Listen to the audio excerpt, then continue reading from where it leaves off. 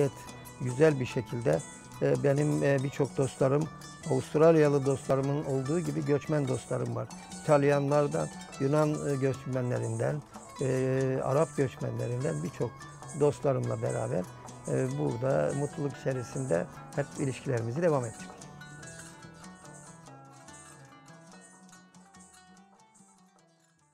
My name's Alex and I'm the owner of Handsome Her Cafe here in Brunswick Moorland. We wanted to first and foremost have a cafe that was going to centre women and other marginalised groups.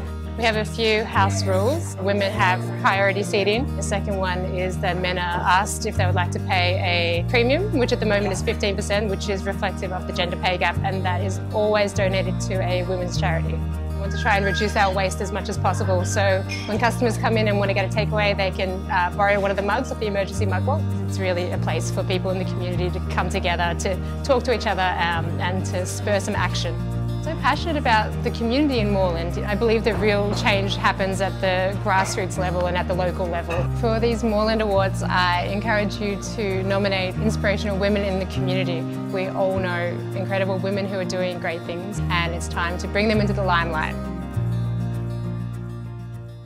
Hi everyone, I'm Councillor Natalie Aboud, the Mayor of the City of Moorland. I've lived in Moorland for the last 13 years or so. I'm raising 3 little boys with my husband and spend a lot of time outdoors in the local parklands. I've always been someone who's had a great interest about what's going on around me. So it sort of was a natural thing for me to put my hand up and run for council. I love the fact that you can get so heavily involved in community projects and there's lots of really active people in the community. I really love the diversity of this city. I find it fascinating that you can be alongside the creek and feel like you could be anywhere from Warrandyte to the Otways. But then you can be in a boutique looking at locally designed clothes or eating some incredible food from pretty much anywhere in the world. I'm really looking forward to developing easier ways for people to get across the city. We really need to make sure that we keep a handle on the way we manage growth, development, transport or waste. We need to make sure that life in the city gets better for the people who live here, and I do feel like it has been. We need to keep a handle on what's happening and make sure needs are being met.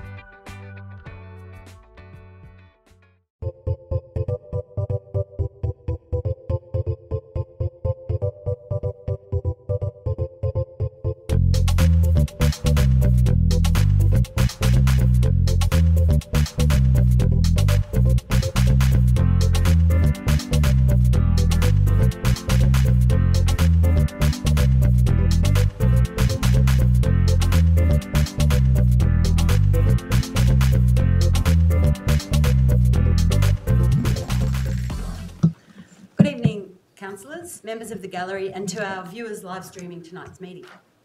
My name is Councillor Natalie Aboud and I'm the Mayor of Moorland City Council and the chairperson of tonight's meeting.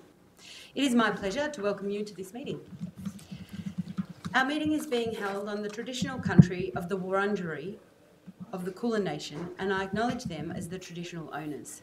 I would also like to pay my respects to elders, past, present and emerging, and elders from other communities who may be here with us today.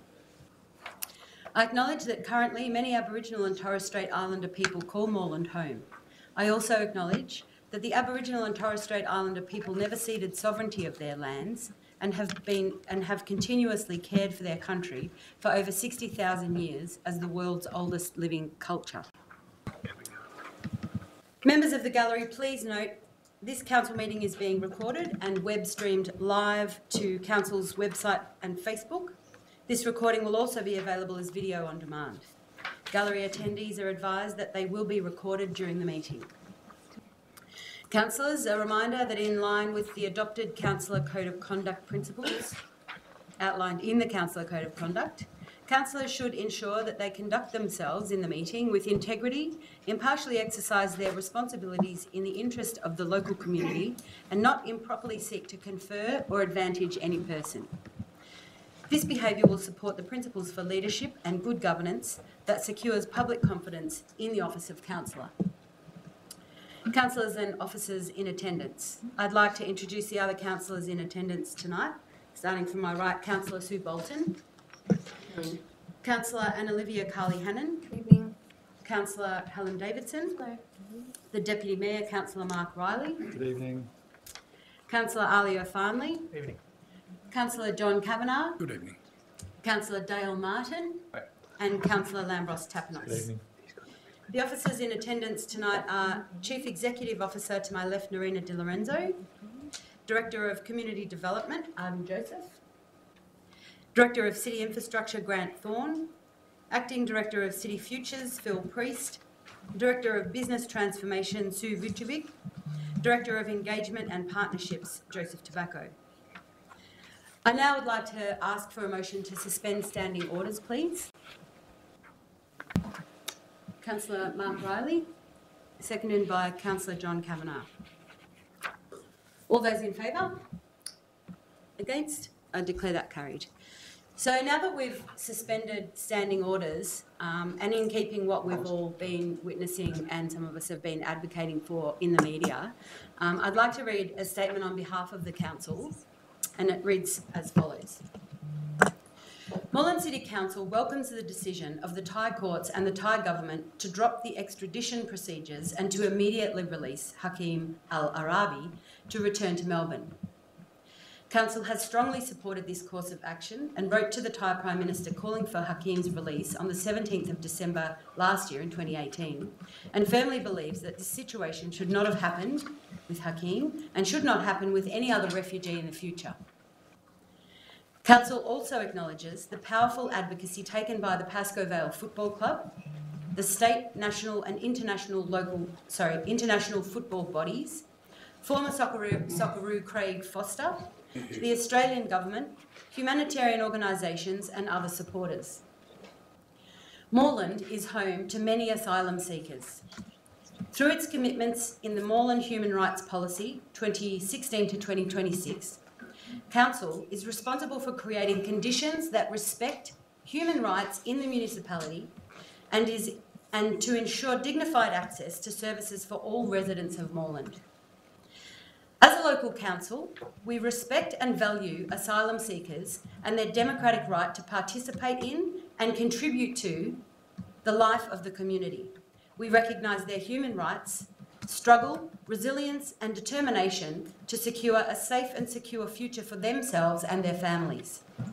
We commit to welcoming asylum seekers into our community and to giving them fair access to our services.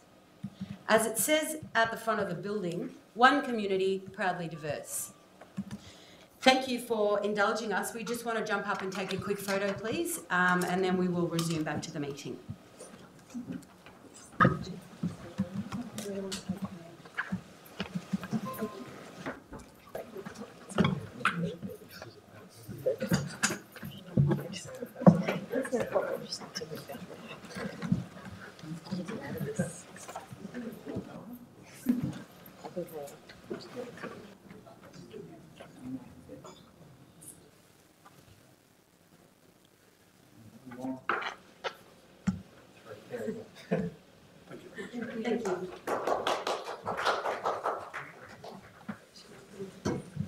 Thunder of applause.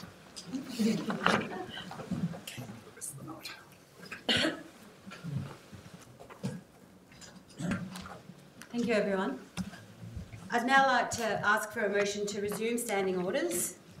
Councillor Riley and Councillor Bolton. All those in favour? Against? Declare that carried.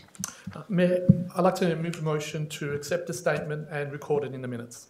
Thank you, Councillor Tapanos. I'd like to second that. Thank you, Councillor Kavanagh. All those in favour? Against? Declare that carried. I'd now like to move to apologies. Councillors, I've received an apology from Councillor Dorney. Are there any further apologies from fellow councillors for tonight's meeting? No. If there are no further apologies, I will move to requests for leave of absence. There are no leave of absence requests to consider. May I move Councillor Dorney's apology? Yes, you may. Thank you. Move that. And seconded by Councillor Davidson. All those in favour? Against? Declare that carried. Before I move on to conflicts of interest, I'd just like to acknowledge that we have heard from Councillor Oscar Yildiz, who's running late this evening, so he will be joining us. I'll now move on to disclosure of interest and conflicts of interest. Councillors, are there any interests or conflicts of interest to declare this evening? Councillor Martin? Yes, I believe I have a conflict with one of our last items on the agenda in relation to the fleet state purchase contract. It's just a DCI 119. Thank you, Councillor Martin. Councillor, immediately before we consider that item, I'll ask you to provide details of the type and nature of that conflict of interest. So I might need some assistance from officers on this one. Apologies. It's a perceived conflict due to conflicting work duties. Sure. So when that item comes up, I'll ask you to leave the chamber before the item is moved and return after the item has been considered and voted on. If there are no other conflicts to declare, I'll move on to the confirmation of the minutes of the last council meeting. Councillors, could I please have a motion for the adoption of the minutes of the council meeting held on 12th of December 2018? Councillor Riley, seconded by Councillor Kavanagh. Is there any debate on this item? No? All those in favour? Against? Declare that carried. Councillors, now that we have confirmation of the minutes, and as we do not have any special committees, we'll move on to petitions. Councillors, we have received a petition, PET 1/19, request to close Cash Street, Coburg. Do I have a mover for the petition to be received? Councillor Bolton, and a seconder, Councillor Riley. All those in favour of accepting the petition? Against? Declare that carried. Councillors, do you have any petitions to be tabled on behalf of residents?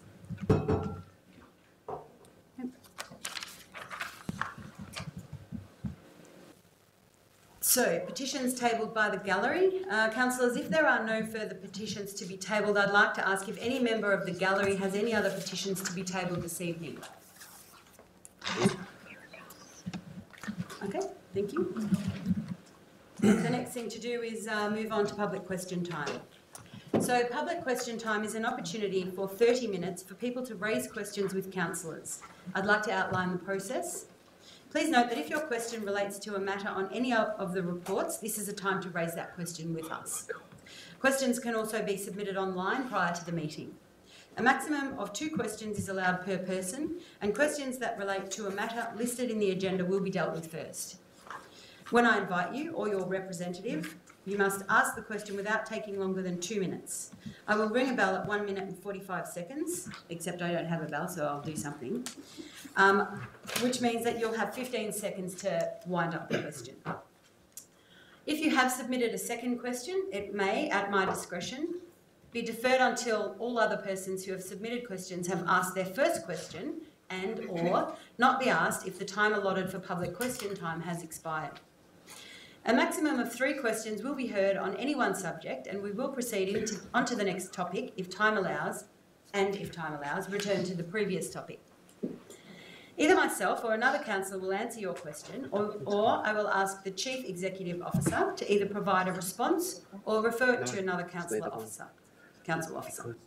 As detailed in the Meeting Procedure Local Law, Section 35(17), as chairperson, I have the right to disallow certain questions. It is defamatory, indecent, abusive, offensive, irrelevant, trivial or objectionable in language or substance. If a further response to your question is provided at tonight's meeting, there will be no formal further response. However, Council will action any commitments made in answering the question. Question time can only be extended for one 30-minute period and only for the purpose of responding to questions that are related to matters listed on this evening's agenda. If your questions cannot be answered, it will be taken on notice and responded to between now and the next council meeting and reported in the governance report. We have 30 minutes and I want to make sure we hear all the questions, so I request that councillors who answer address each question succinctly. Councillors, the 30 minutes of question time, commencement time is 7:08, 7:10. So, Peter O'Donnell, would you like to step forward up to the podium and ask your question?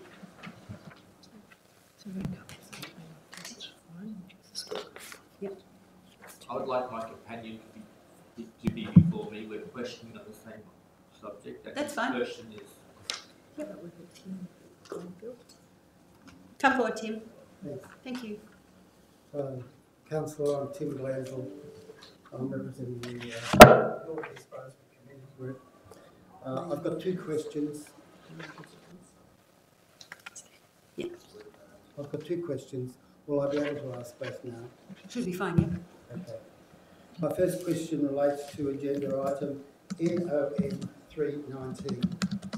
My question is, will Council do something to reduce the current oppressive cost of fees which are applied to people when they ask for plans at the council desk?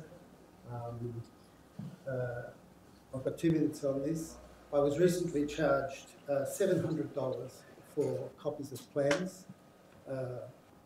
Councillor Bolton has a copy of my receipt if evidence is required. Of course, people are saying we're all computerised now, but you've got to realise that people in the community have various levels of computer literacy and access. Some people have no computers at all. The other thing is that the developers and council officials have the capacity to produce large plans in colour. Most people in the community do not, and you need the large plans in colour when you're consulting with residents and businesses about development proposals. So and it's just not good enough to say you can come along to the meeting and see plans in colour. As I say, I was charged $700. I'm quite happy to pay a reasonable amount, perhaps up to $100. I consider $700 to be totally oppressive, as do many members of the community. Did you want to wrap that up into a question? Yes, I've already asked my question. Will the council... okay, sorry. I've already asked my question. Yeah. Will the council currently consider reducing the current oppressive costs which are applied to people when they ask for copies of plans? Thank you, Tim.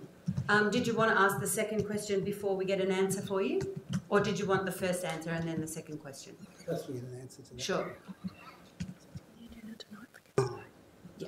Yeah.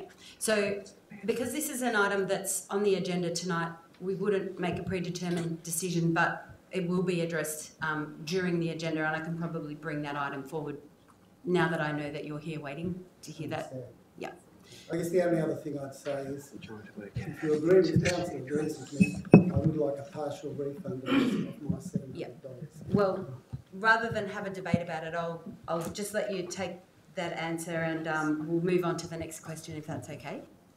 My next question relates to agenda item DCF 319.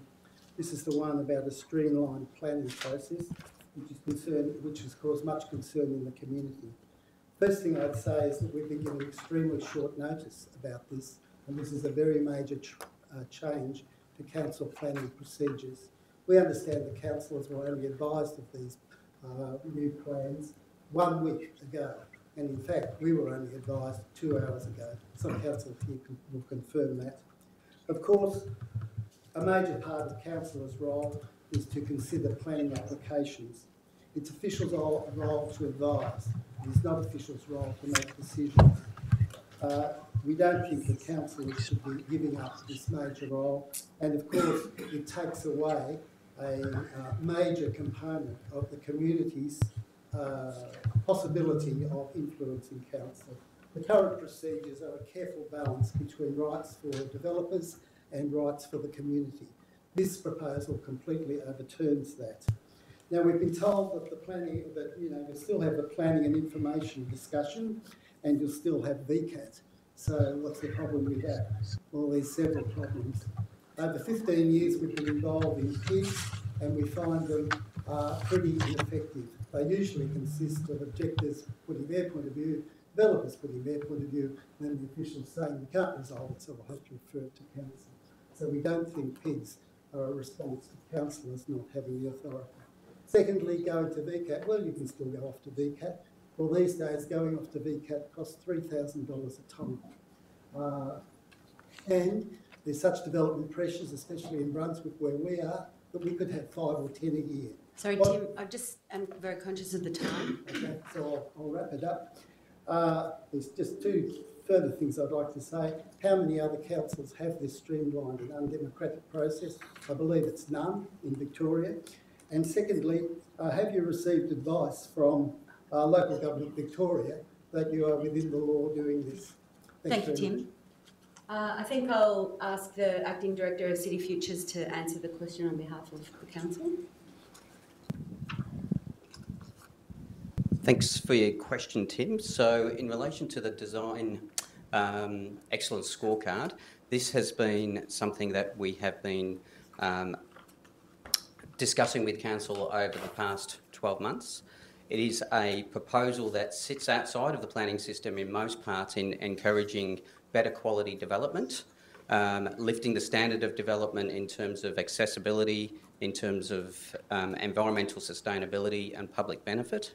And it is a proposal to influence a better standard or design excellence throughout Moreland. In relation to the changes in respect to process, the design scorecard provides that planning applications will still need to meet everything within the planning scheme. They will still need to be an acceptable planning outcome, as well as meeting the requirements of the scorecard. The proposal before Council in the agenda tonight is that there would be no change to public consultation. There would be no changes to consultation meetings with residents. And in fact, we expect with the change in process that there would be a greater emphasis on the planning and information sessions as well as consultation meetings in order to get acceptable outcomes. Thank you. Thank you. I'll now ask Peter O'Donnell to come forward to ask his question. Thank you, Peter. Peter O'Donnell, I'm talking about DCF 319. Now, given the momentous changes that are being proposed to delegate approvals for developments to the planners rather than to the council, and given that the scorecard has already been devised without the public knowing, and given that there has been no community information campaign undertaken, and the great majority of people in this municipality have no idea about what this council is planning. Indeed, it wasn't even on the agenda till about a week ago. How could this council possibly make a decision given all of those shortcomings? Now, the council has introduced, or the proposal introduces the year of a one-year trial. But a one-year trial represents the automatic, almost, denial of rights for 1 year. It's not as if it's some concession to good planning, to good management. So I don't know why that would be in there, except I suppose I could be suspicious and suggest it's just to make the proposal sound a little bit more attractive to the people who would at this point know nothing about it. And furthermore, what would be the use of an evaluation after 1 year? After 1 year of such a dramatic change, a proposal that's been introduced for 1 year, what would be the worth of an evaluation? It's just another way to make the whole proposal, if I want to be suspicious, seem a little bit more democratic. Thank you, Peter. I just need you to wind it up, please. Yes, I've learned. That's my question. Thank you. Thanks.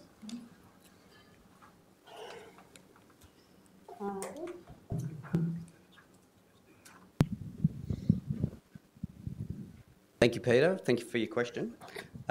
Just going a little bit further in terms of the scorecard, it is not looking at all to remove public notification from the process, the right of any resident or business to object to a planning application.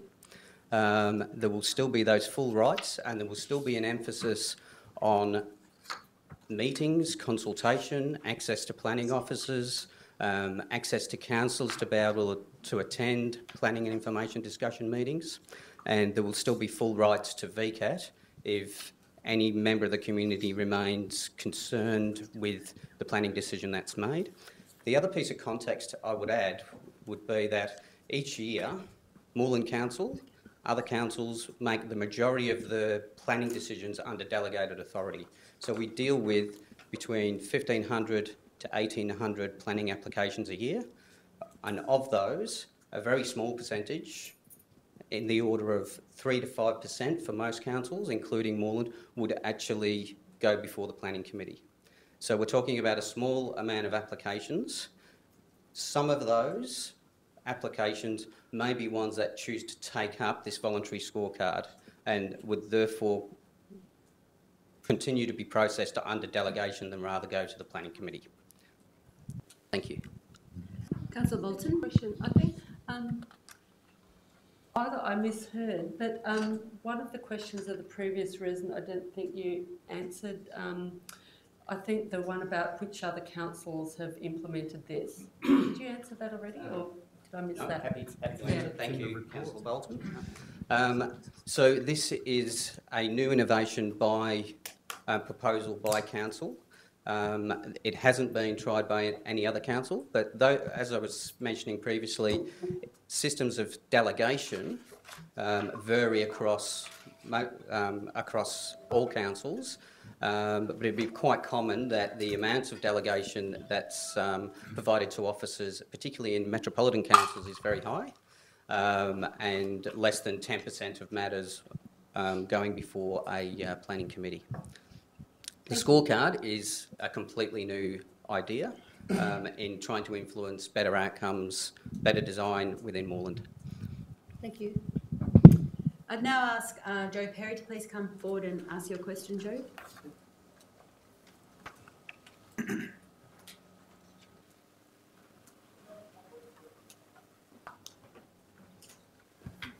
evening, Joe Perry, Fawkner Residents Association. I can't believe that what I regard as Council's fast-track development proposal is back, this time as the Trial Design Excellence Scorecard. Spring Street has made sure nothing stops development, even implementing a framework that deliberately suppresses objections of residents to construction in their own streets. And how did so many developers respond? Is Moreland awash with quality, responsibly designed, livable, sustainable constructions? No, it's not. They squeezed every possible cent out of their projects. They built over every inch of green space with no regard for climate change, heat island effect, and future community and social needs. Instead of responsibly accommodating all cars on site, they applied and received waiver after waiver that resulted in quiet streets turned into ugly car parks. It's actually hard to believe that the profit at all costs, toxic behaviour of the banks could possibly be surpassed, but it has, by so many developers. At a time of headlines filled with stories about the Spencer Street high-rise cladding fire, the Opal Tower disaster in Sydney, and predictions that far more examples of construction failures are ahead, Moreland Council proposes to reward and incentivise developers to now do the right thing with a design excellence scorecard that will ultimately result in fast-tracking their projects and further inhibiting the community's objection to development. Sorry, Joe, I'll just get you to get to the question. And so the question is, thank you. Why? Well timed. well timed. Thank you, Phil.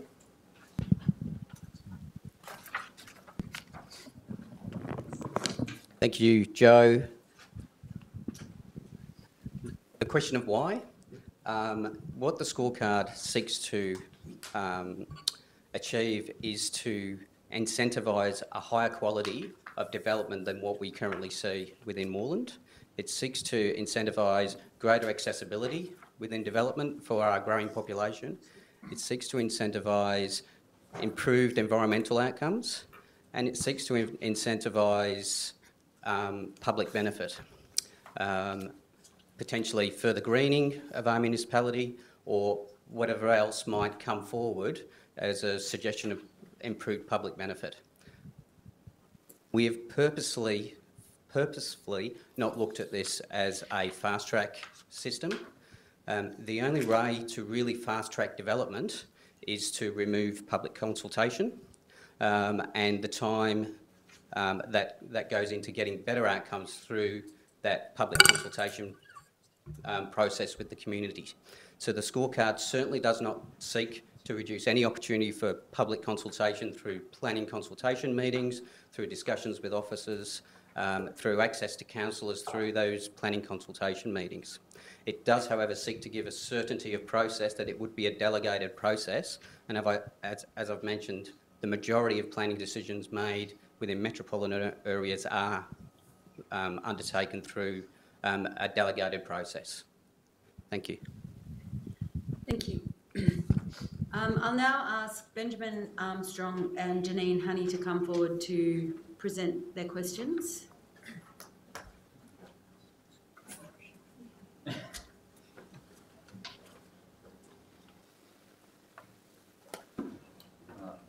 Good evening. We're both here relating to Newlands Road, and the traffic report which has just been completed and we weren't notified about at all, which would have been nice to know it was on the agenda tonight. My main points, there's two of them. One of them is about the roundabout, which in the report it states that it's too expensive and impractical to put in a pedestrian crossing there. It probably overshot the mark in what's required. I think when I came here last time I was talking about the fact that you can't even get from the footpath down to the road because there's no, decline into the road. So anyone with a wheelchair, pram, kids on bicycles have to go to a driveway considerably further down McMahon's Road and cross on a diagonal angle across to the only up-ramp to the footpath. And when you're in this position, it actually blocks the view of oncoming traffic. So it would seem the person who completed the report, it's appreciated, but maybe a bit of ground level observation and trying it out would have been informative to them. And then secondly, in the report it states about the bicycle lanes, which, the bicycle lane sort of helicopter dropped in. It starts at a roundabout and connects to nothing and continues up Newlands Road. It's only on one side of the road, and the site it's located, which it's incorrectly states, and it correctly restates in the report that it is faded, but unfortunately it is full of parked cars day and night, including when I cycled here, there were 6 cars, which more or less on average, since I read your report for the agenda, has been the case every day. So this pushes you out into the road with concrete trucks, and then you get down the roundabout, which then funnels in and tightens, meaning that there is no room for a bicycle at all to go through that intersection or share it with any traffic. So my question's being, can you possibly implement a separation of the bike lane, and can the McMahon's and Newlands Road roundabout be looked at from a ground level perspective so it can be crossed safely, even if you're not going to put any further infrastructure there? Thank you. Bill, this one's over to you again. Thank you for your question. I'll need to take the question on notice, go back and ask the officers to have a further look at those matters for you. So I appreciate the question, and we'll take it on notice at this point. Yeah. If your officer is interested, I'm happy to do a site visit there with him if it would help. And because I'm a resident and utilise it every day, I also see what happens most of the days is pedestrians cross into the middle of the roundabout. So Ben, what I'll do is I'll organise for you to follow it up with Phil, and we'll take this offline and follow it up. Yeah, so my email's there if you want to flick it on. And we've got your phone number, so more than happy to ensure that you're contacted. Would be good. Yeah. Thank you. Janine? I'm going to suggest that the officer that wrote this didn't actually go to Newlands Road at all and has perhaps just looked at the road on a map and fails to understand the unique problem that is a small residential strip of no more than 5 blocks that backs onto should I stop talking? That backs onto a major industrial road. The only problem that we've got with that, Janine, is the element of accusation. Because because it's not okay to make an accusation of what the officers may or may I not have feel done. like perhaps the person didn't visit the road or spend What would be any good is time if there. you could present the question and talk about the background. Right. Yeah. Okay.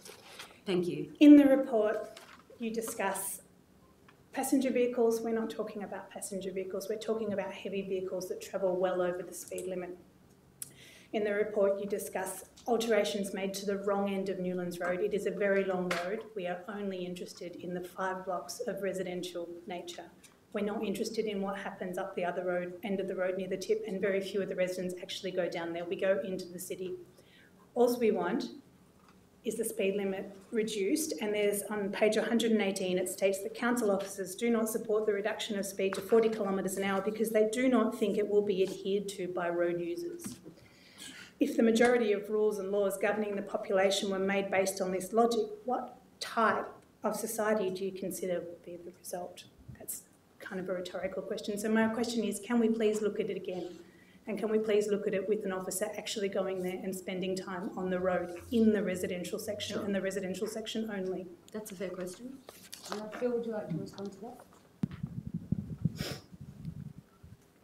Thank you. I can advise that officers in producing a report of this nature would have inspected the site and the entirety of Newlands Road. I think they took the guidance from the council resolution, which talked about Newlands Road, so we may have missed the emphasis that you're seeking of just a certain section of Newlands Road. So they have looked at the entirety of Newlands Road based on the resolution of council.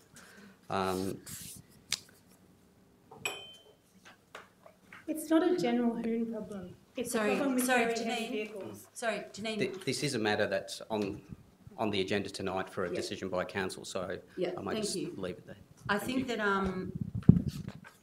there isn't an opportunity to engage in a debate in the chamber about it. So I know that, Ben, your question will be followed up outside of this place, but I feel like... maybe that's the best thing to do together. Councillor Bolton? Sorry.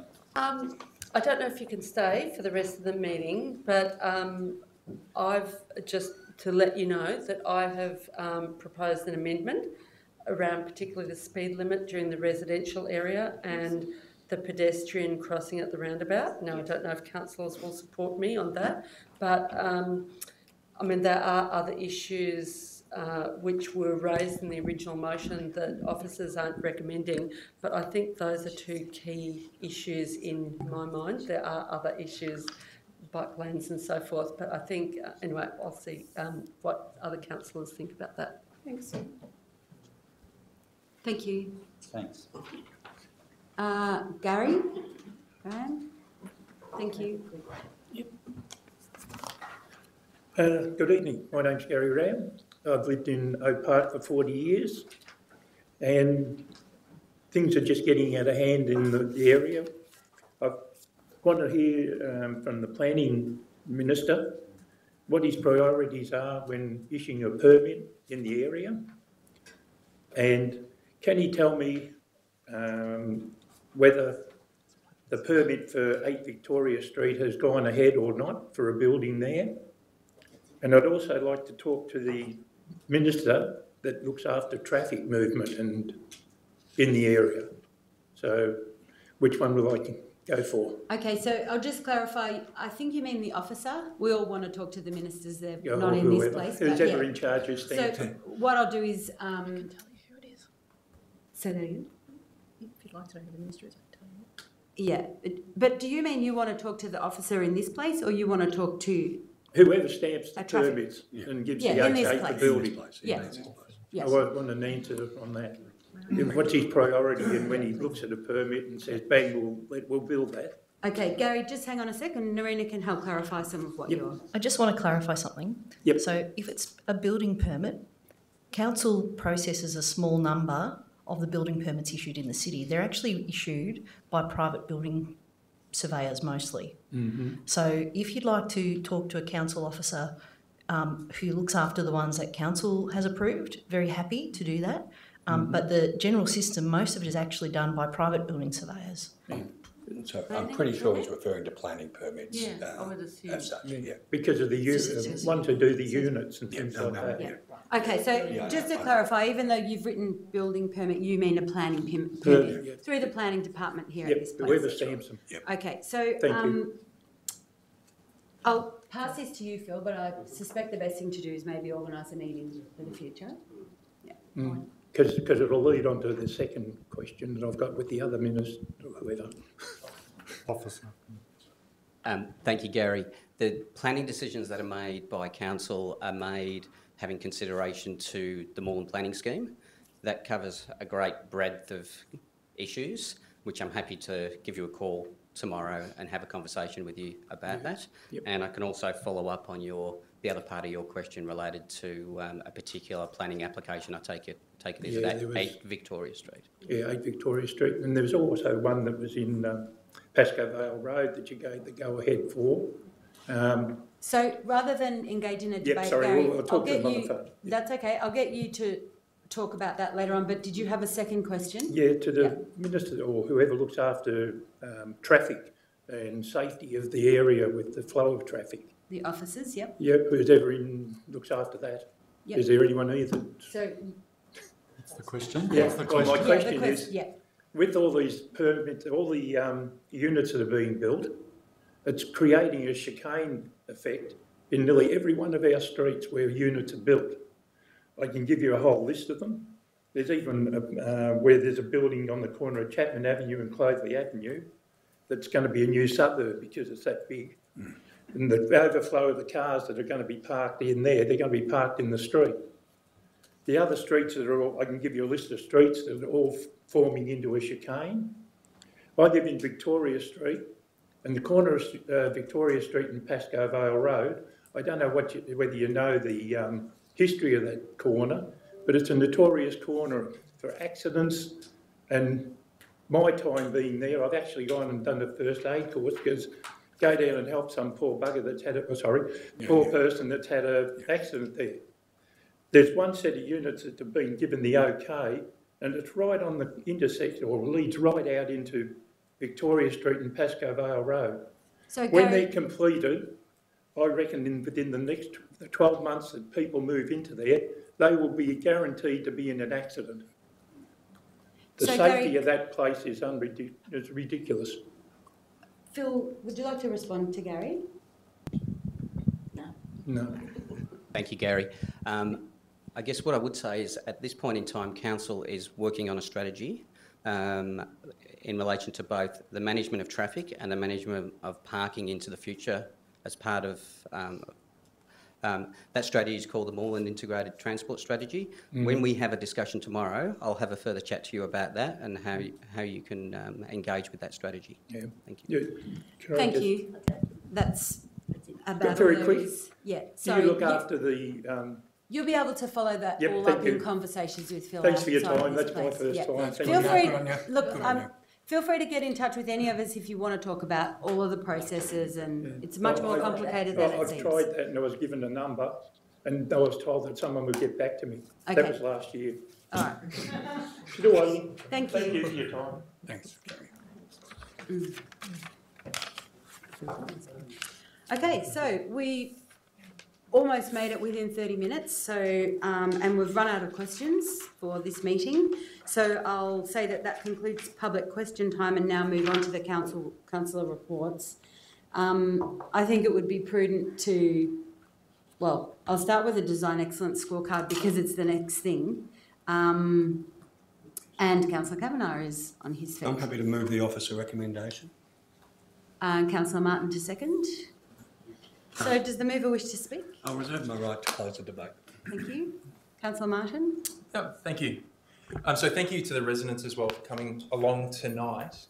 I can appreciate that if you only picked up the agenda last week, you probably think that this is something that we came up with in the last month, but I can assure you it's something we've been working on for since the start of our council term. It actually started with the council plan, and it's actually written in our council plan that this is a process that we were going to explore. We have since dropped exploring a design review panel process since it was advised by officers that unlike the New South Wales planning scheme, a design review panel process if we were to implement it, it wouldn't have to be adhered to by VCAT. So we've actually gone with a different approach. Unfortunately, in Victoria, anytime we want to change the planning scheme, which is the 2,000 or 3,000 page document that guides everything that we do in this city, we have to go to the planning minister and say, can we please change that element of the planning scheme? The last couple of times where we've tried to change it, including things like mandatory heights, the minister said no, not allowed to do that. So we're trying to be innovative. We're trying to think of another way that we can actually influence developments in our city. What we've come up with is a scorecard that basically says you need to meet the planning scheme, and then you need to deliver 5 elements, which is high quality building design, high quality ESD, high quality building accessibility, and high quality community benefit. So what that means is of the 1,800 planning applications which are decided by council each year, 20 of which are decided by the people in this room, what we're looking to do is to influence those 20 applications each year out of the 1,800. So of that 20, which we decide each year, we want to try and influence those. Of the applications that come through at the moment, if you were to ask what percentage of those applications coming to us are a 7.5 star rated building, have silver level accessibility for the housing, and include any level of affordable housing, I can tell you the answer is 0. And so what we are trying to do is to actually seek to influence those 20 applications each year to improve, to have buildings that we do not currently have in this city. And so while I recognise that it might seem that we are, we've completely lost our minds and what we're doing here is something that's really reckless, but what we are trying to do is to influence 20 applications out of 1,800 applications each year, because we cannot do it through the traditional way, which is to make a planning scheme amendment and ask the minister to change the scheme. So what we are doing is, as a result of that process, is to go through and try and seek excellence. These are going to be excellent buildings. Currently, we have none of them. And so if by the end of the trial period, and the reason why we've had a trial is because we want to actually trial this before we adopt it completely and have this as part of our process going forward. What we really want to have is,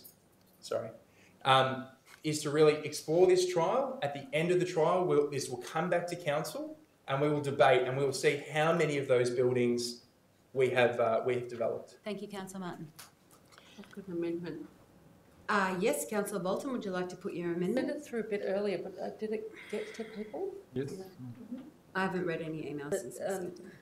So basically, it's a fairly simple amendment to for a new point 1 to be inserted, then the rest of the points can be renumbered.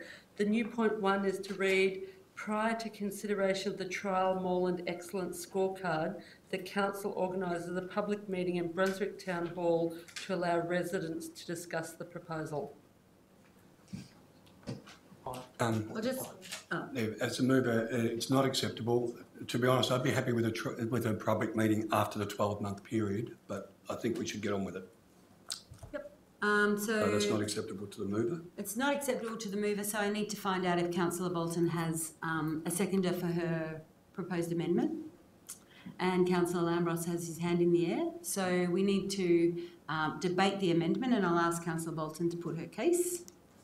Yes, I totally understand where councillors are coming from who support this proposal, because we do have a lot of terrible development applications that come before the Urban Planning Committee, nowadays called the Planning and Other Matters Committee. But while it might be true that only a small percentage of the applications come to that committee each year, the rest of them are decided by council officers. On the other hand, it's most likely that these are the most contentious planning applications where residents haven't been able to reach a compromise with the developers at the planning and information discussion meetings.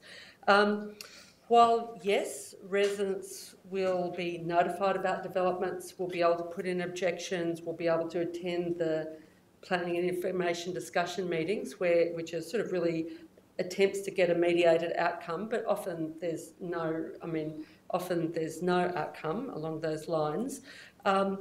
And yes, residents will have the right to apply to VCAT to overturn a decision, but that means if the council has approved it, that means residents have to pay a massive amount of money, I believe in the order of $3,000, to take something to VCAT.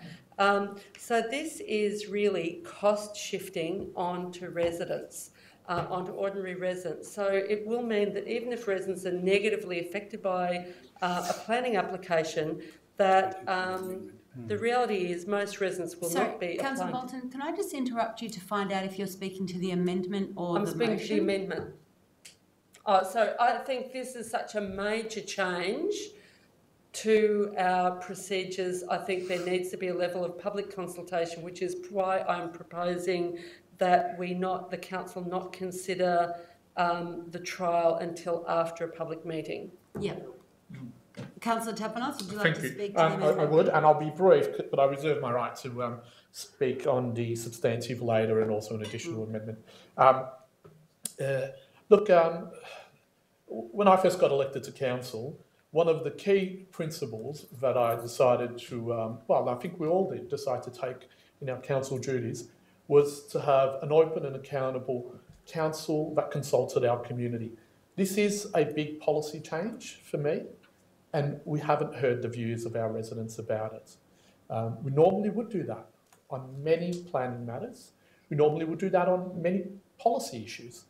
I think that this has the potential to radically change our city, for the better or for the worse. And I do think that it does require higher levels of community consultation and input, particularly from residents who are quite active and community organisations who are quite active in Moreland around planning matters. So I think it's the right thing to do, and I think it's part of providing good, open and accountable governance, a principle that I think we should all adhere to. Thank you, Councillor Tapanos. I had Councillor Kavanagh and then Councillor Ryan. I want to speak against the amendment, and the reason is because, unfortunately, I don't agree that it's going to make a lot of difference in the city. I actually wish it would, but I believe that we've set the bar so high, and I'm not apologising for that, but we've set the design excellence so high, as we should, that I don't think many applicants are actually going to take us up on the offer. Right? We've gone from a limbo dance to a high jump bar in this. The ones who are going to reach this standard are going to be so exemplary, and I hope they are, but they're going to be so exemplary that I think they're going to be well received. And I do believe that if we get 1 or 2 or 3 in 12 months, that will be a number that we should be pleased with. I don't believe we're going to get inundated. I do believe then that we can then, in 12 months' time, say to residents, and even if the building isn't built by that stage, which it probably won't be, but we can say, this is what we've got, right, from this development by having these design plans, rather than going to residents and saying, well, I've got these ideas, but we can say, this applicant actually came to us, and this is what resulted from this, and this is what and they can compare that to what we've been getting under the current scheme. I think a meeting in 12 months' time, if we have 1 or 2 examples, would be a perfect time to inform residents. Thank you, Councillor Kavanagh. Councillor Riley? Thanks. Yeah, I've heard sort of accusations about undemocratic Moreland tonight. I find quite disturbing. The report quite clearly talks about, and I've been at most of these, and other members of the community have been in these meetings, there's been a round table of community members and professionals in the industry and officers. There's been a Housing Advisory Committee meeting, which Councillor Bolton co-chairs with myself. There's been an Urban Environment Committee meeting, and there's been another environment meeting as well, where opportunities for community to be involved. So there's a whole range of engagement and consultation that we do in our community. Public meetings are one way of engaging. However, I believe that we've been discussing this for over 2 years. It's not a secret. It's in our council plan. We published that. We advertised that. It's up there on the council site. So this whole idea of secrecy I find quite offensive, actually. And I think it's up to you as members of the public to pay attention to what we're doing as well. Yes, we need to tell you what we're doing and we need to get our communication out. And I've been arguing for that for a long time. We've actually reorienting our communications team at the moment as I speak to do better at that. But there's somewhat of a responsibility, I believe, on you to follow what we're doing. It's not all on us. And so I don't think a public meeting's needed every time you do something. I know some councils in the chamber would run by public meetings every time you want a decision. I don't think that's good enough. I think we've actually done a lot of consulting. We've heard different views. Not everyone's happy with it, I agree. There isn't great consensus on it. There are concerns around it, but we do want to get some good outcomes, and the whole idea of this is to try and lift the standard of design, the materials that are used, the environmental sustainable development aspects of it, the star ratings, often 7 or 7.5, the performance of the building, accessibility and visibility for people with wheelchair and other mobility issues, and community benefit. Yeah, so I just think those things have been discussed. We don't need to go to a public meeting to have further discussion about them. Thank you. Are there any other councillors who would like to speak to the amendment? Councillor Davidson? I'm going to speak in favour of Councillor Bolton's amendment and propose an alternate as well to say that we meet after the 12-month trial to wrap it up. So I'll speak to Councillor Bolton's amendment and then propose mine, and if I have a seconder, perhaps. Sure. So would you like to speak to Councillor Bolton's amendment and we can vote on that and then you can put your amendment afterwards? Actually, could I do it the other way around? Because I'd like it as a package.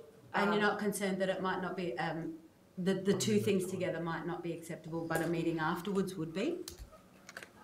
Is my suggestion. I'd prefer One to amendment vote at a separately. time. You'd want to vote separately? Yeah. Okay, One all right. amendment. Okay, so if you'd like to speak to Councillor Bolton's amendment, which was to have a meeting before we adopt the scorecard, do that now. Yes. We'll go to the vote and then you can put your amendment. Okay. Thank you. I've heard my fellow councillors speak, and I don't think that there can be any harm done by going out to the public. And those committee groups that we have spoken to are a select group of people, and they have involved the members of the community. But I think having a broader meeting and notifying people who wish to attend is something that is our responsibility and something that I would encourage people to come along to. There is no harm in doing that. If this is voted on today, the trial will go ahead, and then after the 12 months, hopefully those people who came along to that meeting and more people who are now further aware of these proposals are able to see, hopefully, the greater results that this produces for developments in our area. So my main reasoning is that there is no harm that can come from inviting people along to better understand this. Yes, people should get involved with council, but I sit on council and I feel a responsibility to go out myself, and many councillors do that. So it's about bringing people along for the journey, and there's no harm that can come from doing that. Thank you, Councillor Davidson. Is there anyone else who'd like to speak to Councillor Bolton's amendment? No? I'm going to put that... Just quickly. Almost. Sorry. I just want to speak so that everyone knows where I stand. So I agree with the statement of Councillor Davidson, and I feel that whilst we have been talking about it and those that have been actively engaged have been following this scorecard closely, not all of the residents have had the same opportunities. Thank you, Councillor Carly-Hannon. I'm now going to put Councillor Bolton's amendment to the vote. All those in favour? Against? Declare the proposed amendment lost. Councillor Davidson, would you like recorded? Yep. So all those against Councillor Bolton's amendment to hold a meeting before the scorecard? Against the amendment? Sorry, I've gone backwards. Yeah, that's all right. So Councillor Martin, Kavanagh, Farnley, Abood and Riley. I'm glad I don't have the typing job over there in the corner. And all those for the amendment? Sorry? Councillor Tapanos, Councillor Davidson, Councillor Carly-Hannon and Councillor Bolton. So I will declare that the proposed amendment has been lost, and well, I'll now ask Councillor Bolton if you, Councillor Davidson, if you'd like to put your proposed amendment to the mover and seconder. Yes, please. My proposed amendment is that there is a meeting after the trial period that invites the public to attend. That's acceptable to me as the mover. Yeah, so prior to the final adoption. Yes. After the trial. Yeah, after the trial, but Yes, prior to the final adoption. Yes, thank you. That's acceptable. Yes. Yep. So I'll just wait till you've got the words down for that. So Councillor Davidson's proposed amendment is that we run a public meeting after the completion of the 12-month trial before we adopt the scorecard. Now, Councillor Davidson, I'll ask you to speak to the amendment. My reasons. Oh, sorry. Oh, it's been accepted. Yeah, sorry. You don't need to. Okay. Councillor, so that now becomes incorporated in part of the substantive motion. And what we need to do is speak to the substantive motion. I've heard from the seconder. I believe Councillor Kavanagh has reserved his right to close the debate. And Councillor Tapanos, you'd like to say something? No, I would like to propose an amendment. No. Also been circulated over email. I think it might be on. So that's to add an additional dot point to read, amend the design excellence scorecard to only permit planning applications to use the new streamlined scorecard process if they meet the Moreland planning scheme and stay within the existing height limits listed in the structure plans and DDOs, which are the design and development overlays. And so I need to ask the mover and seconder if that's acceptable. No. No. Second. Yes. Yeah. Okay, can you just hold on a second? Councillor Davidson, can you just clarify the words of your amendment? So just through the Mayor, we just need to pause for a moment because that was a proposal in live time. So we just need to be able to get the amendment in before we can move on to Councillor Tapanos's proposal. Okay, So in condition number 1, adopts the design. No, it's an extra. Oh, sorry, that's right. An extra point to say, following as point number 6, following the trial period, council will arrange a public meeting prior to the proposed adoption. Perhaps final adoption. The final adoption of the design excellence scorecard. Thank you.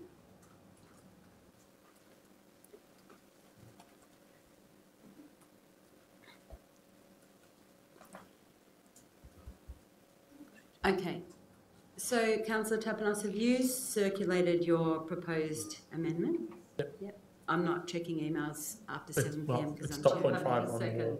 Thank you. Yep, that's okay. I don't have time to read that now. Yes. And Councillor Bolton has agreed to second the proposed amendment. So, Councillor Tapanos, would you like to speak to your proposed amendment? Thank you. I think this is a really important one. I, for many years, have been concerned about excessive heights in our city, and I know that this whole council has. For 10 years, we've been running a campaign to change one word in our planning scheme, and that is the word mandatory. Many times in the Urban Planning Committee and in our Planning Matters Committee, we have stood firm on rejecting excessive heights in our city, and that's the right thing to do. But I am concerned with this scorecard process. And why I'm concerned is because I know what it will do, what the outcome would be. It will trade off heights for good design. And I like to say on good design, it's very subjective. Who determines what is good design, what is of excellence? It's very subjective. I know many planning applicants, every planning applicant would say their development is good design, good quality design. But I know what the reality is on the ground. The reality is that the development world will come in and seek more and more heights, seeking to trade off heights for good design. I say, why can't we have both? Why can't we have good design and stay within the height limits that our community has agreed to through proper consultation? This sends a strong message. We want good design. Yes, we want those additional things, but we want you to stay within our planning height controls. Slowly, we would send the development world a message. If we approve this, we would say, the sky's the limit on heights, as long as you give us ticks and boxes on a scorecard. And I don't want to go there again. I think it would set a bad precedent. And a year can do a lot of damage, because we all know that in planning, it's all about precedence. So a couple of these big developments get approved on Sydney Road or Lygon Street, that's there forever. And it will be a reference point for every other development to say, they got so many stories, why can't I?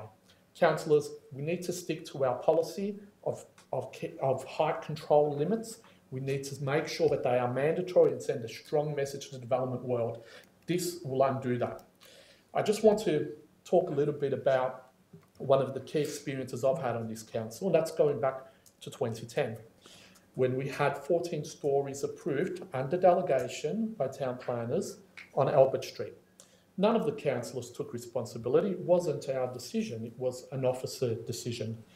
Of course, the officer felt that it had good design. That's why they approved it. They wouldn't have done so otherwise. That's why I say, who makes the call? Who makes the call that 14 stories is okay if you tick the boxes on a scorecard? It's unacceptable to me to take away that power from councillors and from the community. Since then, we've amended the delegations to say anything over structure plan heights must come to council. We've taken back control. This is going backwards. So I urge councillors to support this amendment. Councillor Bolton is the seconder of this amendment, proposed amendment. Yes, I think it's good that this amendment has been proposed. I think it is concerning that there's no mention about heights as part of their good design scorecard, because surely heights are one part of the good design package. We know that heights can have major impacts on the amenity of next door neighbours. I think since I've been on the Urban Planning Committee, now called Planning and Other Matters Committee, what I notice is the practice of most of the development applications is for developers to offer sweeteners to council.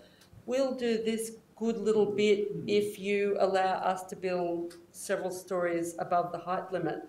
Now, because we do have the safety valve of some of the applications coming to council, to the Planning and Other Matters Committee, it means that sometimes we can bring those heights down.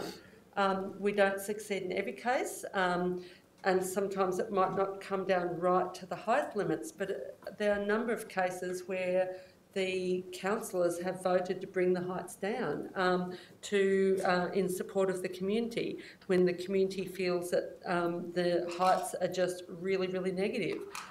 So I feel that in some ways this good design scorecard without the safety valve, because really that's what it is, it's the safety valve of residents pushing for these applications to come before the Planning and Other Matters Committee, then this will set this practice in stone. And I think you always, in any kind of process, you need a safety valve, because it doesn't matter how wonderful a council officer may be, there's always a different perspective by a person who's living next door to a particular development. And there are aspects that the resident who's actually living in the neighbourhood will pick up on that a planner or a councillor may not really fully appreciate. So I think we always need some sort of safety valve, and I in particular am concerned by developers trying to offer these little sweeteners in order to persuade councillors to go above the height limits. The height limits were consulted on for years and years and years.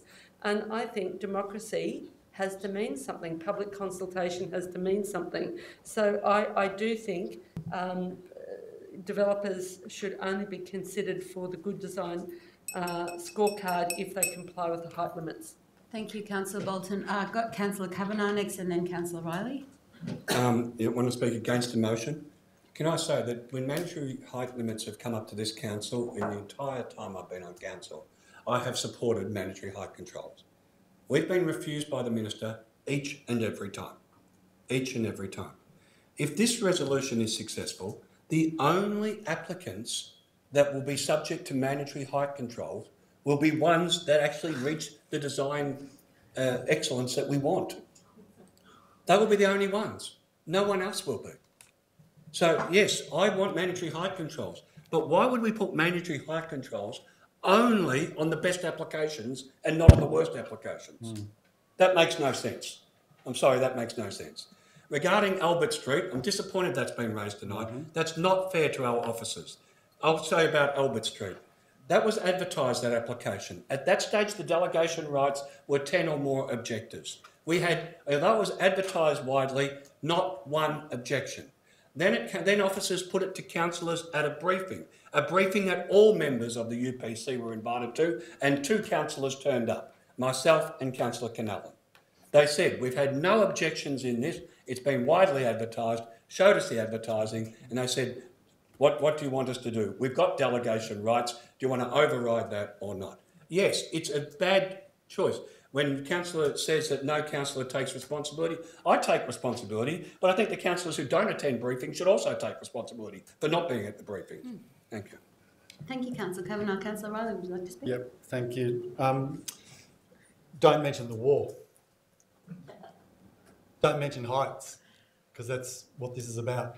This amendment is, I think, somewhat disingenuous. The whole principle of the Design Excellence Scorecard is to ensure that it complies with the planning scheme and all of the other provisions that we've got laid down. This is implying through this that we're not going to meet the Moreland planning scheme, stay within the existing height limits and the structure plans and the DDOs. That's exactly what the report that we've just received this evening has stipulated, that it's going to do that, but it's also going to draw out these other excellent aspects. If you're talking about trade-offs, if you're talking about sweeteners, and you're talking about safety valves, the whole principle of our planning scheme is based on this negotiable aspects of, whether it's height, how big the footprint is, the setback, the amount of environmental sustainable design you have as opposed to how much light you let in, and all sorts of things. Everything is completely kind of tradable and negotiable. So talk about trade-offs and sweeteners, and we cop it all the time because of that, and we have to deal with it at the Urban Planning Committee. It's been set up by Jeff Kennett's Liberal government and been adopted by the ALP ever since. They love it. They won't change it. We've just had an election and everyone thought the ALP government was fantastic. We'll have them back, thanks. We need to reform our planning scheme. This is not what this is about. This is about trying to induce really good aspects of design, and I think by highlighting these, it's actually disingenuous. It's claiming that, in fact, we're not going to do this. We are going to do this. The fact is we have preferred height limits and we try and stick to those, and sometimes we may approve as councils or officers or as a UPC, we might go 1 or 2 stories beyond the preferred height if it gives some other amenity, which is that trade-off that you're talking about, the sweetener that has been mentioned. So I think that is a process that happens in our planning scheme now. I don't think this is going to make that any more difficult than it already is. The issue of height is something that's very sensitive to us as councillors and officers and to our community, and I'm sure it would come up in the process of the discussion and debate. Thank you, Councillor Riley. I'd just like to make some comments as well. I won't be supporting this last-minute amendment from Councillor Tapanos. One, because I haven't had a chance to read it because it wasn't sent before I sat down to chair the meeting, which I think would be irresponsible of me, but also because I feel like this piece of work, from my perspective and my involvement, has had a huge amount of invested time from officers. It hasn't just been banged together to fit into last Wednesday's agenda.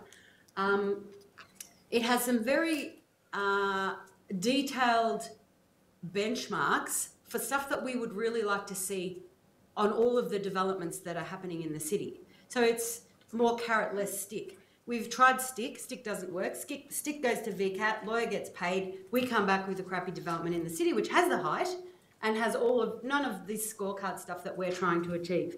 I reject the idea of setting a precedent because the city is not full of 13-storey buildings like the one that exists in Albert Street. And I reject the idea of the safety valve because the scorecard is the safety valve. If we put the height limits on it, what we end up with is nothing. And at the moment, what we have is we exceed heights and we have bad outcomes. This is a scenario where there may be the odd development that's 1 or 2 stories now, 1 or 2 stories higher, which at the moment most of them are, via VCAT or whatever. But this would have some really serious outcomes so that people I know who need to be on a wheelchair can get into most of these buildings. People I know who want to have solar panels can live in most of these buildings. Like, the thing goes on forever. I'm assuming that this report has been read, and there's absolutely no way whatsoever I would support slapping heights on it because I think it makes the whole thing null and void. Because mandatory height controls has never worked. We haven't had the planning minister in this city for 4 years to talk about height. So throwing heights on it means throwing the whole thing in the bin, in my opinion, and I won't be supporting the amendment to put the height restriction on it. Councillor Martin? Thanks. I also will be speaking against this amendment. If we're talking here, and what we're talking about is height, and everyone's very jumpy at height in this city, if we're talking about an exceptional development and the difference between it being financially viable and not being half a foot, if a building is half a foot over the DDO, then I am more than happy to approve that building. What we currently have in the current situation is 20 applications a year come to council and we refuse them. We refuse a lot of applications if you've watched any of the Urban Planning Committee meetings. And then what happens is it goes to VCAT and we lose. And it's almost always over the height limit. That is the current system.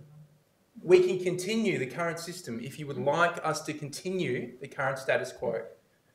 But what we're doing here, and who determines it? The scorecard determines it.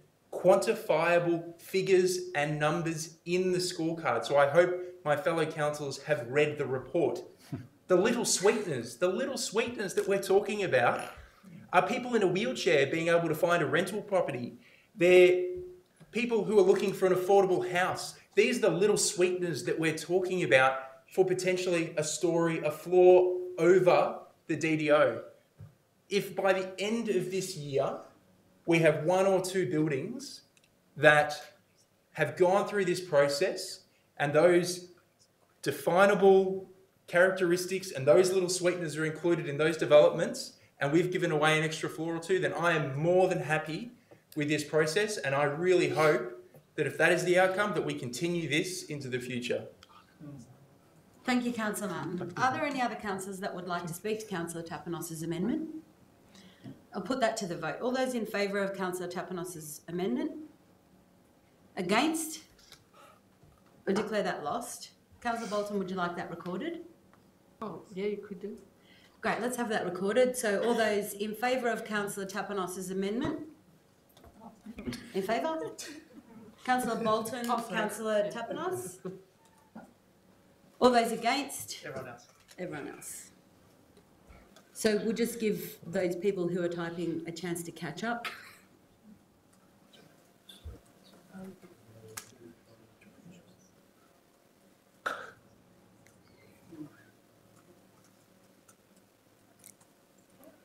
One, 2, 3, 4, 5, 6, 7.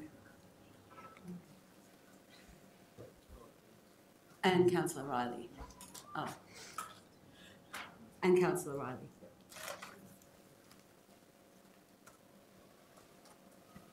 Excellent, thank you.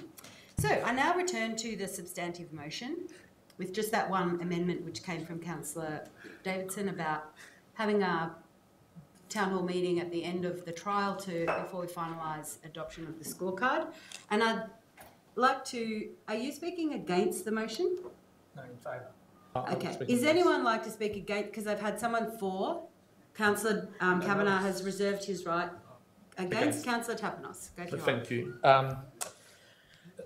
Don't get me wrong, there's a lot of benefits into having a scorecard and aiming, as we all do, for better design outcomes in our city. But this is not the right way. The right way to go about it is to actually change the planning laws and enshrine those changes in planning legislation. It's a long process, it's a difficult one, and the Minister has blocked us in the past, but slowly, we have made progressive change for the better, and that's the process we should follow. Incentivising and trading things off is not the way. Make no mistake what this does tonight. It removes the rights of residents to have a say through their representatives, us, the councillors.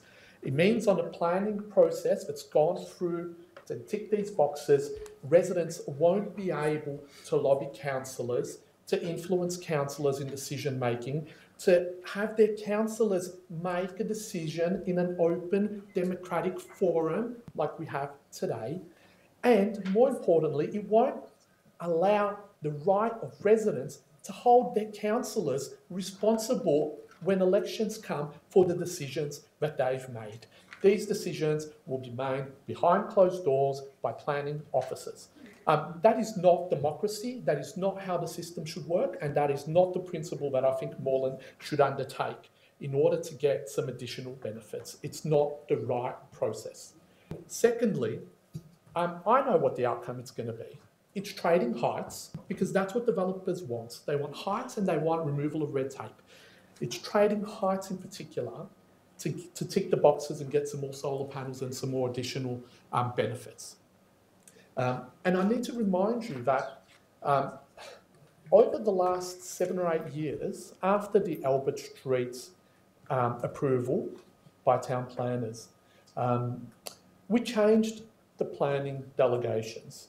We said, as a council, that anything that was above structure plan heights should come to the council. And I'll tell you what that did. We took control back of planning. We sent a strong message to the development world that Moreland was serious about heights. The developers, they were like, Moreland, yep, if they say 5, apply for 10. And they were getting 10. We changed the game. We changed the message and they listened. Yes, they applied for 1 or 2 extra and sometimes they got it and they got it at VCAT. But we didn't get this notion of the sky's the limit. Moreland was serious about heights. Today, we changed the planning delegation and we don't have those applications coming to council. We send the wrong message. We send the message that the sky's the limit, put up a solar panel, put some additional benefits and ask for 5, 10, whatever you want, and you will get it. Well, that's not right, and it's going to lead to bad outcomes, and I just want to put that on the record. I think it's going to lead to terrible outcomes, even within the space of a year. Councillor Farley. Thank you. Councillors, I rise to speak in favour of the motion. Since coming to council, I've been working really, really hard to fix some of the planning issues that have been raised, even tonight by Gary. I know Joe's in the audience as well. Some of those planning issues that get raised constantly are overdevelopment in medium density areas like Faulkner, like Oak Park, like Glenroy, like Pascoe Vale. Some of the other issues that get raised is the quality of the high density buildings that are going up in our city. They're dog boxes, they're tiny, they're not accessible, they're not green. Those are the issues that residents are raising, and tonight this motion is seeking to address the issues raised in regards to the quality of the buildings. That's what the whole purpose of this is. And I know in good faith I'm not going to be moving any changes to this report regarding overdevelopment, because I believe that we'll be addressing that issue through a separate report. But in regards to this report, the Design Excellence Scorecard, what it's actually trying to do is say to developers, if you bring forward a development that you retain the original architect throughout the building until the project completion, you have a rooftop with open communal spaces, you have high energy rating, 7.5 star, and that occurs for buildings with high density.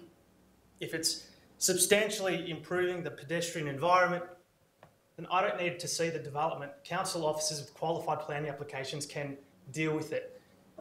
Residents still have the right to engage through planning information discussion meetings engage the developer, engage planning officers, engage councillors. Councillors can all join the meetings that get put forward in planning information discussion meetings. There's absolutely nothing that changes other than the final decision, because the developer has actually brought forward a substantially high quality design, is the high qualified planning application planning officer can approve it. That's the only difference. So some of the discussion tonight saying that, you know, the world's going to fall over is vastly overstated.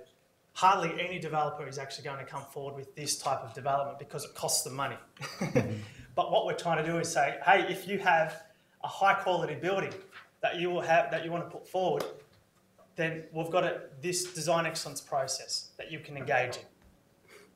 That's the only change. So they still have to comply with the Moreland planning scheme on heights. They still have to comply with every other planning scheme on all other rules that we have in play. But if they bring forward a high quality application, then they'll be able to move ahead and work with planning officers. We'll deal with the overdevelopment of medium density through other formats, but in regards to this format for high density development, I'm quite supportive of what we have here. Thank you, Councillor Farnley. Councillor Bolton. Councillor Davidson said earlier in the discussion that this proposal, which is a major proposal, has only been consulted with small groups of people, select groups, because a lot of it is committees, roundtables. I went to one of those roundtables and there was only a single solitary resident. There might have been some other roundtables I didn't get to, but it had industry representatives, but only a single solitary resident. With this proposal, we, one of the other councillors has said tonight that the planning scheme, all of the different elements of the planning scheme are tradable. Will any of these elements be tradable under this good design scorecard? I think we are trading off quite a major thing, which is residents' rights to be able to have a say. So yes, people will be able to attend the PIDs. Yes, I'll be able to contact a councillor. Yes, I'll be able to contact a council officer. But if the council officer approves a development and it has a major impact on their amenity, how many people are going to be able to afford to spend $3,000 to go to VCAT or $300 for a pensioner?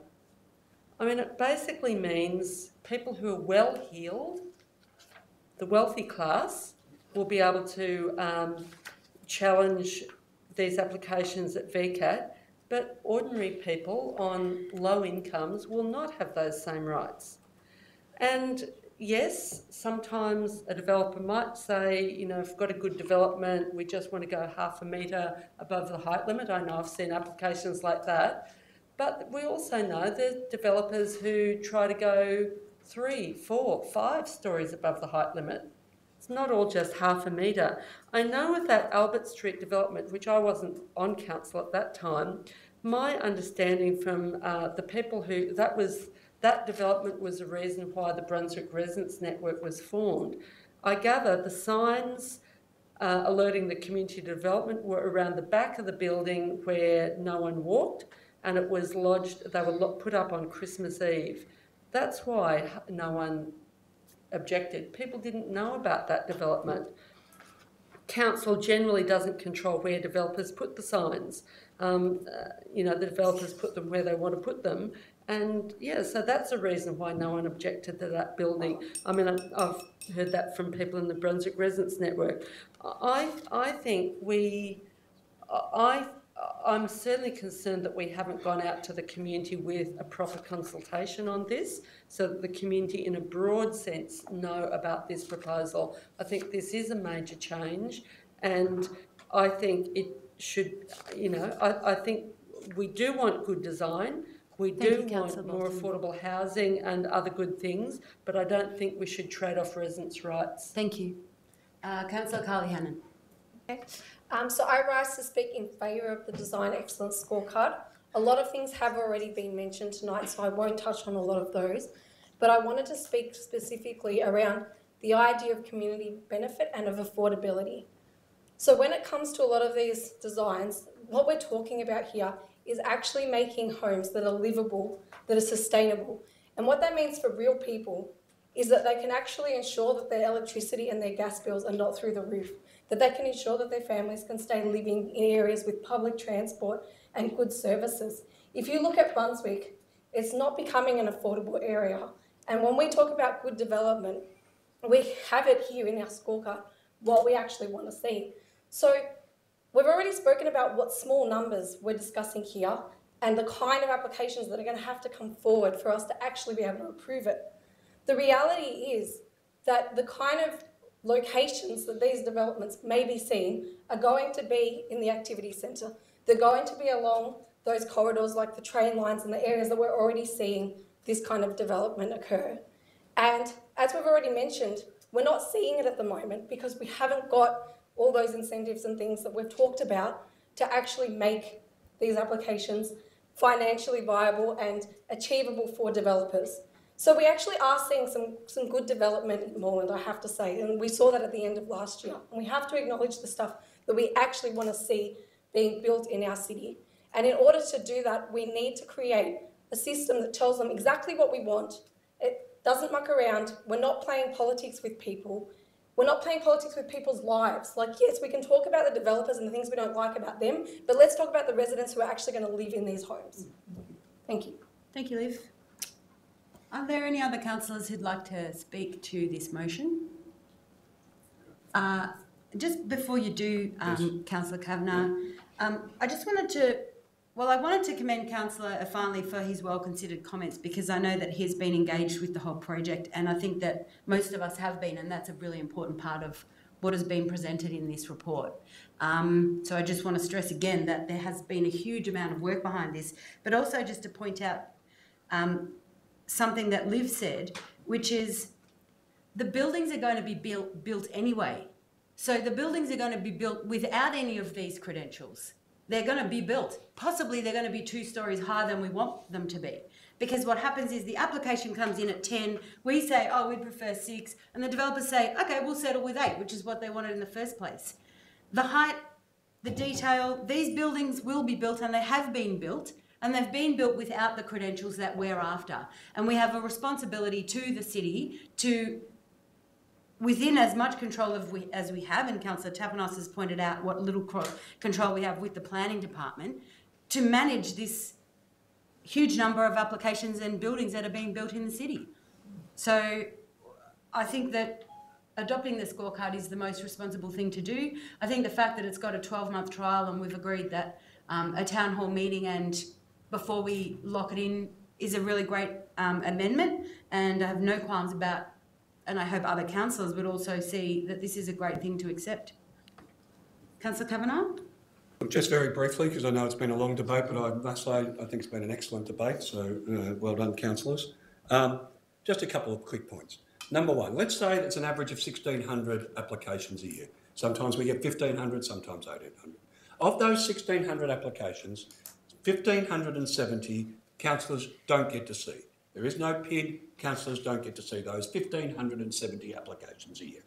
Of those 1,570 applications, I would estimate, and I'm only guessing, that in structure plan, in the structured areas, there's probably 200 to 250 of those 1,570. So those ones that we don't get to see are not exceeding the height controls. That's why we don't get to see them. Councillor Tapanos is correct. The delegation changed, and so therefore we don't get to see those. So yes, there are some that are exceeding the height controls, most are not. Secondly, he mentioned the fact about councillors being responsible at election time. I've stood for 3 re-elections now. At every single one of those, people have criticised me for approving applications I've never seen. They're obviously part of the 1,570. Do you actually think that every resident actually knows which decisions were made under delegation and which were made by councillors? Of course they don't. They see the overall development in the city and they hold us accountable as they should. That's exactly how it should be. They are unaware as to whether those decisions have been made under delegation or not. If this is approved, there'll be hopefully 4 or 5 applications a year that people will at least get more say than what the 1,570 are getting, because they'll get a PID and they'll get information at that time. they'll still be getting more consultation than the vast majority of applications.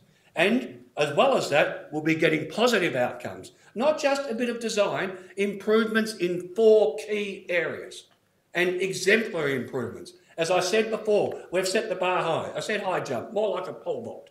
We've set the bar high. And maybe it's so high that developers will say, to save 6 weeks of application, it's not worth it. I hope they do think it's worth it, because at least we'll see some development that is of excellence. And I think, in all honesty, we have different views around the table, but I think that's one thing we all have in common. Thank you, Councillor Kavanagh. So since Councillor Kavanagh has closed the debate on this item, I'll put it to the vote. All those in favour? Against? And can that be recorded, please? So all those in favour?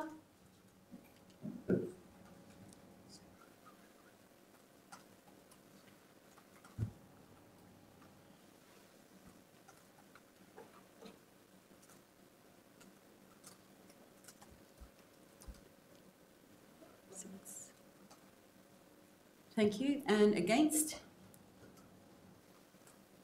And I declare that carried. Okay. Thank you for your work back there with prompt typing. It was challenging. Democracy in action. The next report we have to consider this evening is DCD 119, Friends of Alayu, invitation to Alayu Municipal Secretary to visit Melbourne in May 2019. One to come up earlier, the Newlands. I'll just go with this since I've just announced it. Do I have a mover for this motion, DCD 119? Councillor Bolton. And a seconder? Councillor Carly Hannon. Councillor Bolton, would you like to talk to the motion? This is a motion to invite the Mayor of Alayu, which is a part of East Timor, that a municipality in East Timor, which Moreland has had a relationship for around 10 years now. So, you know, it's not only Moreland, it's Hume Council as well. So the two of us have been working together with Alayu on various sorts of development projects and so forth. And there've been students and representatives of the local council in Alayu come and visit us in Moreland and Hume. And so this is furthering this work. A number of councils at the time of the East Timor independence referendum, a number of councils in Australia formed relationships with small municipalities within East Timor, especially because Australia was implicated in some of the terrible things that happened in East Timor, in particularly the taking of their oil. Thank you, Councillor Bolton. Councillor Carly Hannon. Any councillors like to speak against this motion? I'll put that to the vote. All those in favour? Against? Declare that carried. So could we bring the Newlands one up? Sure. Maybe the photocopying one. So I'd like to bring forward DCF 519, Traffic Safety on Newlands Road, Coburg North, response to notice of motion. Councillor Bolton. I'd like to move the resolution with 2 extra points, which I circulated. So a point 5. I've got to write it down actually. A point 5. It's on the screen. Back up. Yeah, point 5, to conduct community consultation about an adequate pedestrian crossing at the roundabout on Newlands Road. And secondly, advocate to Vic Roads for a speed reduction for the residential section of Newlands Road. And if I have a second, I'll speak to it. So is anybody seconding Councillor Bolton's? You got a question? I just a question with point 5 of Councillor Bolton's. The community consultation about what is the you want to conduct a community consultation with a view to installing an adequate pedestrian crossing.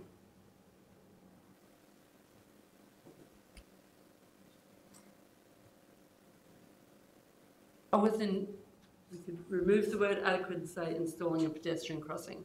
Yeah.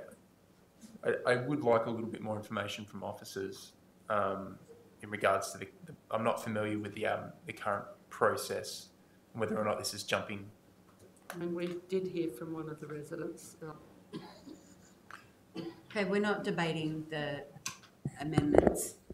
I've got a question about advocating to Vic Roads for a speed reduction with regard to the intentions of the MITS, which has not been yet. Thank you.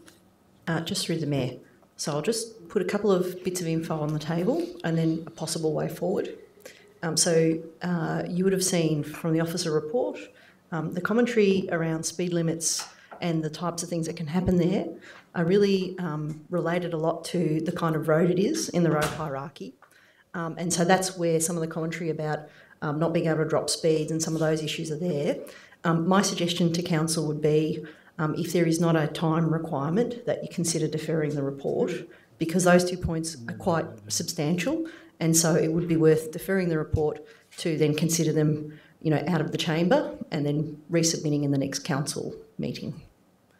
Councillor Riley? I'm happy to move. I was considering doing that after hearing that advice. I'm more than happy, particularly with the input from residents this evening, to actually defer it so we actually get some clarity. I think there's quite a bit of detail in the report and it'd be good to work through it rather than try and do it on the floor tonight. So I'd like to move a deferral.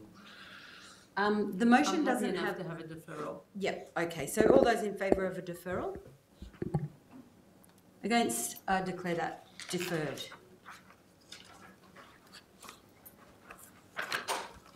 Councillor Bolton, I'm assuming that you probably want to move to your notice of motion, which is about the printing. I think it's okay because I think the residents have had to leave. So okay, thank you. So we'll just return back to the agenda as it's written. The next item is DBT 119, the Australian Citizenship Ceremonies Code Review 2019. Yeah, I'd like to move a slight alternative to the council officer's recommendation. Thank you. 1, 2, 3, 4, 5. It's the amendment is. Oh, I think that was the one. The amendment adds a few words to point 2, which was circulated a little earlier, and I'll highlight that. If I have a seconder, I'll happy to speak to it. I'm happy to second that. To give an overview of this report, this is the Australian Government is conducting a review to the Australian Citizenship Ceremonies Code, and the Moreland City Council is providing some feedback on that. Some of those changes are that not to support an amendment to have the federal member read out the minister's message, as traditionally that's been reserved for the mayor. Also, that not to support must having the citizenship on September 17, as council likes having those midweek. Not to support having to schedule them dependent on federal or state parliament sitting dates, that restricts the amount of citizenship ceremonies that can be conducted. And the slight amendment I have arranged for point number 2 addresses the point that to reflect council's position that January 26 is not referred to as Australia Day or a celebration as Australia Day. However, we will continue to conduct citizenship ceremonies on that date. Thank you, Councillor Afanli. As the seconder, I'd like to speak to this motion as well. And I want to commend the officers and those councillors who engaged with the consultation about what we wanted to feed back into these changes, because I think it's been really well reflected in this report about what everybody actually said.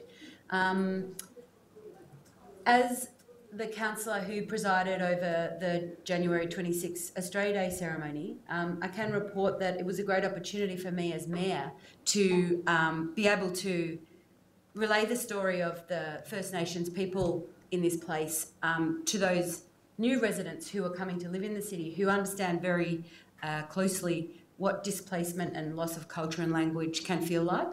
So even though I was a little bit nervous at the beginning when I had to consider as the mayor that I would have to do that ceremony, it was a beautiful day. And I think that the citizenship ceremony is, I'm speaking to the the dress code when I say that it's something that happens ideally once in a person's life if they go through this thing, and the pride and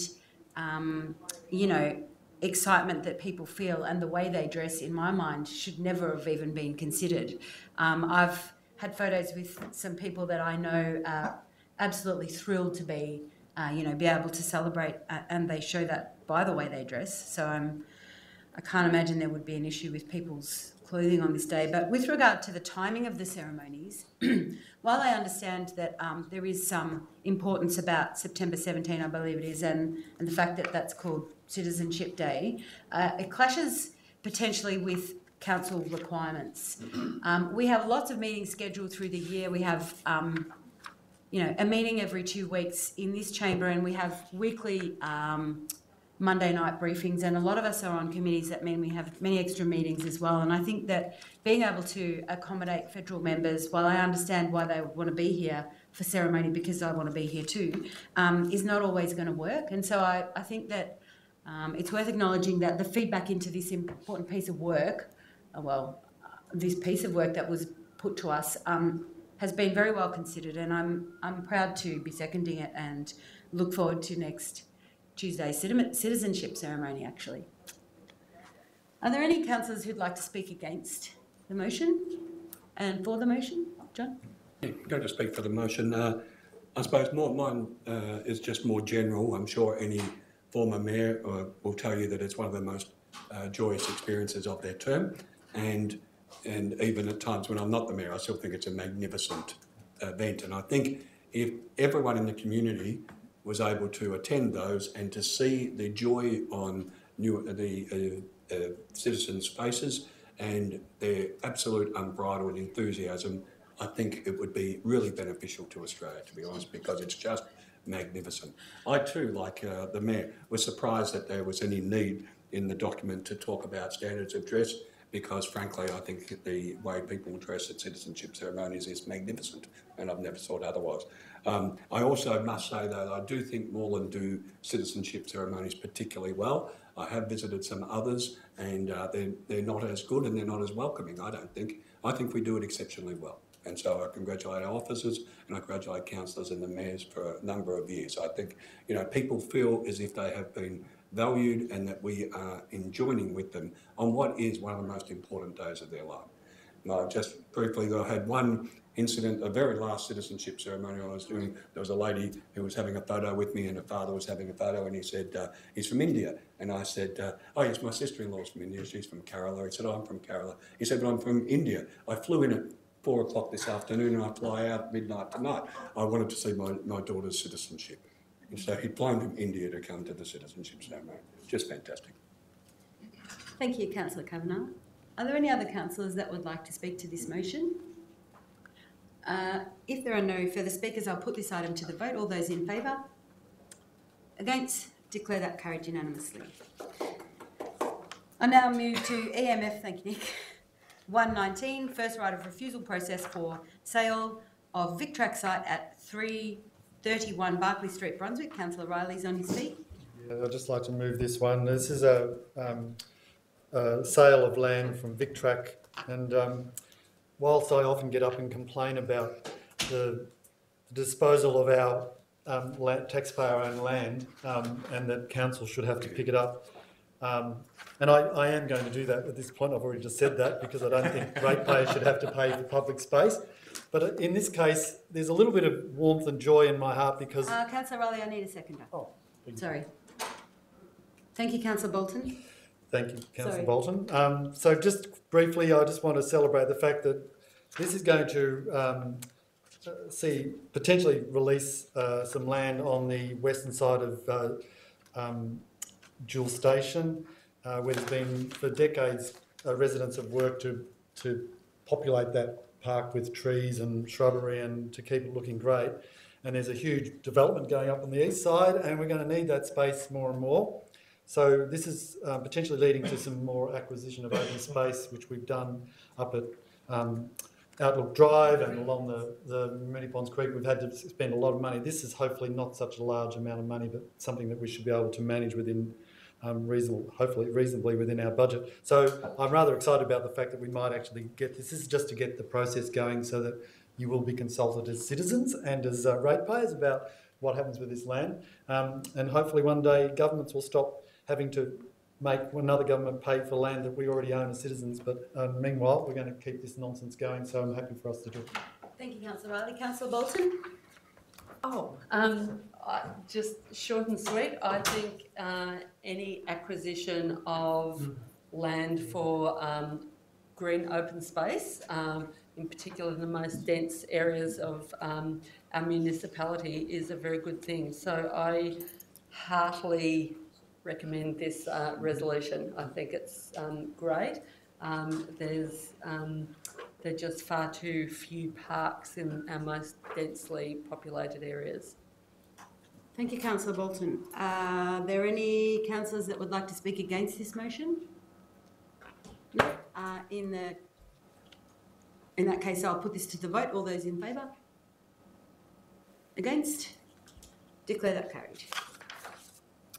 I'll now move to DCD 219, Disability Access to Stores and Venues, response to notice of motion NOM 4818. Councillor Martin. Thank you. I'd like to move a deferral of this report. Thank you. Do you need a second? Reason? Don't need a reason. I'm happy to second. I'm happy to give a reason if I'm permitted. You are allowed to. The rationale for deferring this is that I believe this report needs quite a bit more work. There's also many members of the community that have contacted me that would like us to explore other options as well, and I think doing this and moving amendments at such short notice isn't good practice, and I think we need to work with officers a little bit more on this one. Thank you, Councillor Martin. Put the deferral proposal to the vote. All those in favour? Against? Declare that carried. Declare that deferred, I should say. The next, I'd like to welcome Councillor Yildiz to the chamber. The next item is DCF 419, pedestrian safety issues at laneway adjacent to 185 Moreland Road, Coburg. Response to notice of motion 3618. Councillor O'Farnley. I'd like to move the council officer's recommendation. Thank you, Councillor O'Farnley. A seconder? Councillor Martin. Councillor O'Farnley, would you like to speak to the motion?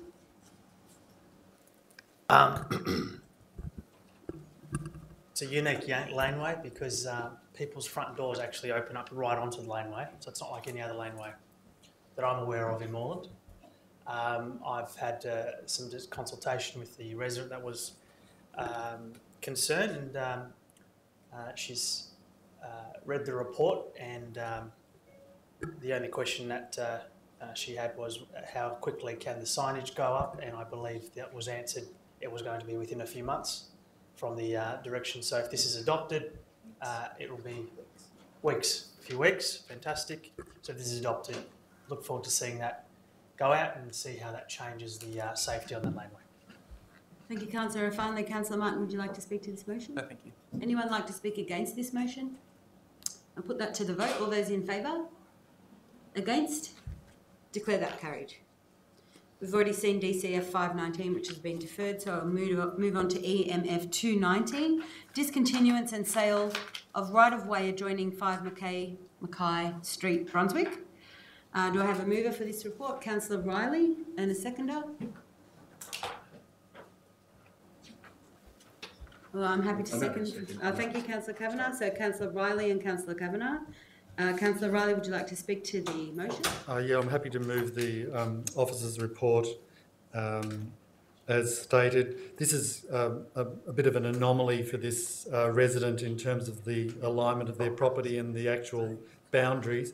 So it will actually rectify a bit of an outstanding problem, so they'll be able to actually own the wall that they have currently got on public land. So it'll right a bit of a mistake that's been historical, so I think it's a good move. Thank you, Councillor Riley. Councillor Kavanagh, would you like to speak to this motion? No, thank you. Any councillors like to speak against this motion? No further speakers. I'll put this to the vote. All those in favour? Against? Declare that carried. I'll now move on to DCF 619, Bonwick Street. Councillor Farnley's on his feet. Bonwick Street streetscape upgrade, commence procedures for laneway closures. Yes, I'd like to move a slight amendment to the council officer's recommendation. That is on point number 4. We input Councillor okay. North East Ward councillors. Councillor Abood there in that spot. And in the other ones, you've got Councillor Bolton, Carly Hannon, and Irafamily. I'm happy to second. And one more change. On point number 5, we'll just let you finish that bit. Yep. Point number 5, where it says at the Moreland Civic Centre, 90 Bell Street, can we just highlight that and change that to the Faulkner Senior Citizen Centre? I'm happy to second that. Faulkner flavour, what do you think? All right. You seconding that? I'm very happy to second it, especially the changes. That's a better idea. You like that one? I thought it was pretty Talk to the motion, Councillor Farnley. This is something, Council has resolved a position in regards to the changes on Bonwick Street, and as part of the legislation requirements, we need to consult the community on laneway closures, which was part of the streetscape master plan for Bonwick Street. This is that process being followed through. Thank you. Brilliant. Just as the seconder, I'd like to commend the subtle changes. Well done, Councillor Farnley, and very happy to second this. Very excited about Bonwick Street, as I'm sure all of the North East Ward and Moreland City Councillors are. Are there any speakers who would like to speak against this motion? Any other speakers that would like to speak to the motion? Just because it's Bonwick Street. No further speakers, I'll put that to the vote. All those in favour? Against? I declare that carried. Now move to EMF 319, the Financial Management Report for the period ending 31st of December 2018, including mid-year financial review, cyclical report. Councillor Riley, do I have a seconder? I'm happy to second that from the chair. No one else is interested. Councillor Riley, would you like to speak to this? Yeah, just briefly, this is our mid-year report, and the figures are looking quite outstanding, really. We are improving our expenditure on capital works, and we are trying to spend as much of that as possible each year and get some improvement on that, because it's one of our major areas. One of the other big items that's affected our budget this time is the cost of some of our services, and mainly around electricity supply after we've ended a long contract, even though we're going on to the Melbourne Energy Renewal Project, otherwise known as MREP, and I probably got that around the wrong way, but that's our new wind farm out at Woodlands, and that started Crowlands, sorry, thank you, Merri-bek, get my frozen woods right. So Crowlands is out in the Western Victoria, and they started producing power on the 1st of January, but they won't finish going to full speed and producing full supply of energy there till around April or so. So whilst there's a bit of changeover, we're not getting the full benefit of that at this stage, I believe. So hopefully that will be improved in the future. But that is just one of the big changes that's happened in the budget. But otherwise, given that and all the other issues, we're still in a very healthy state. So I commend the officers and all the work that they've been doing to manage the budget. I think we're in a very good state, and given it's a rate-capped environment, it's an even better result. I'd just like to draw everybody's attention to those figures, because they're pretty impressive figures, and this organisation is delivering, and I think that stuff is reflected in the finance report, and it's well worth delving into if you do numbers. Are there any other councillors who would like to speak against the report? Any other councillors who would like to speak in support of this motion? No further speakers. I'll put this to the vote. All those in favour? Against? Declare that carried. I'll now move on to DBT 219, the Governance Report, February 2019, which is a cyclical report. Do I have a mover? Councillor Kavanagh? Seconder? Councillor Davidson? Councillor Kavanagh, would you like to speak to this? Councillor Davidson? No, I'm sorry, I'd like to, just briefly. Yeah. This is an omnibus report, so there's lots of stuff in it, but one I would really want to highlight is the family violence prevention strategy that we're working on, and it covers many aspects of what we do in council, from early childhood to our Oxygen Youth program to internal staff training and development, and it just goes on. Family violence is something that affects us every day. The number of responses the police have to make in our city and across Victoria is quite extraordinary, and there's been a number of inquiries and around this of late, and other inquiries around abuse, and we've got one happening into aged care at the moment. So they all kind of tie in my thinking, and I just think this is important for people to acknowledge the work we're doing there and thank the officers, along with a bunch of other works there, but to do with our audit and risk and some council expenses and resources policy, which is a bit dry, but it's making sure that we are actually being held accountable in the way that we spend our money if we're doing trips and so on. So we are trying to tighten that down and be very clear about how we do that. So I think it's all good work, and commend people to have a closer look at that. Thank you, Councillor Riley. Are there any other councillors that would like to speak to this motion? No, I'll put that to the vote. All those in favour? Against? Declare that carried. I'll now move to DCF 719, contract 65-2T, Craigieburn Shared User Path Stage 2, Devon Road to Bothwell Street, Pascoe Vale. Councillor Kavanagh, Councillor Davidson. Councillor Kavanagh, would you like to speak to the... Just very briefly, this is another step on the journey of having a Craigieburn shared path for bikes and the pedestrians, and you know, it's piecing together. It's like the pieces of a jigsaw puzzle. It's coming together over a period of time, and this is another step forward, so pleased to stand. Thank you, Councillor Kavanagh. Councillor Davidson, would you like to speak? Nothing further to add. Anybody like to speak against this motion? Any other speakers? Or I'll put that to the vote. All those in favour? Against? Declare that carried.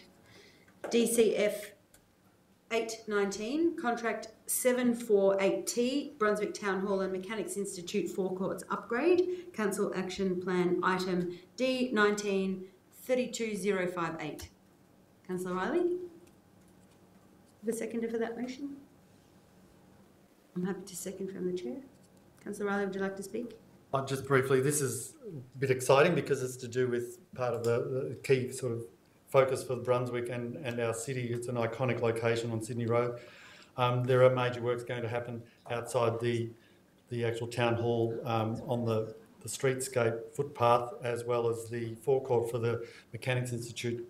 And it's going to be a bit of a disruption for us, but given the works that happened on Dawson Street last year and the outcomes there, I was rather excited about what will happen.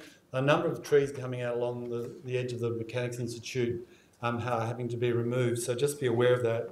And they won't be replaced with quite the same number, but the canopy and the shade provisions on the new trees should be better than what we've already got. So hopefully the outcome will be even better than what we have now in terms of people being able to enjoy shade at this time of the year when we need it. So just be aware of that, please, and look forward to the outcomes. In terms of the finishes on the services, there's been some discussion around that amongst councillors and officers in some of the contracts that we've let recently, and we have had some reports back to sort of cover off on that to make sure that there's some roughing of the service to make it less slippery, but we're also wanting to make sure that that's quite workable for people using wheelchairs and pushers and prams and stuff. So we are working on that and making sure that we get the best outcomes to meet everybody's needs. So I'm really excited about this work. Thank you, Councillor Riley. Are there any councillors who'd like to speak against the motion?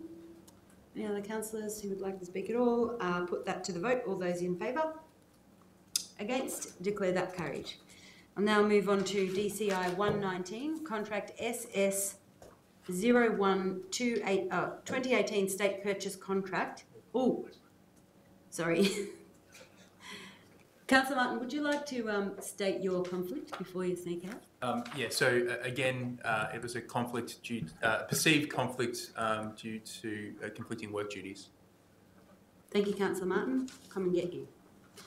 So, supply of motor vehicles. Do I have a mover? Councillor Carly Hannon. And a seconder for this report? Councillor Kavanagh. Councillor Carly Hannon, would you like to speak to this report? Councillor Kavanagh? Not for me, thanks. Any speakers against this report? I'll put that to the vote. All those in favour? Against? Declare that carried. Could someone please find Councillor Martin? Hopefully it didn't go too far.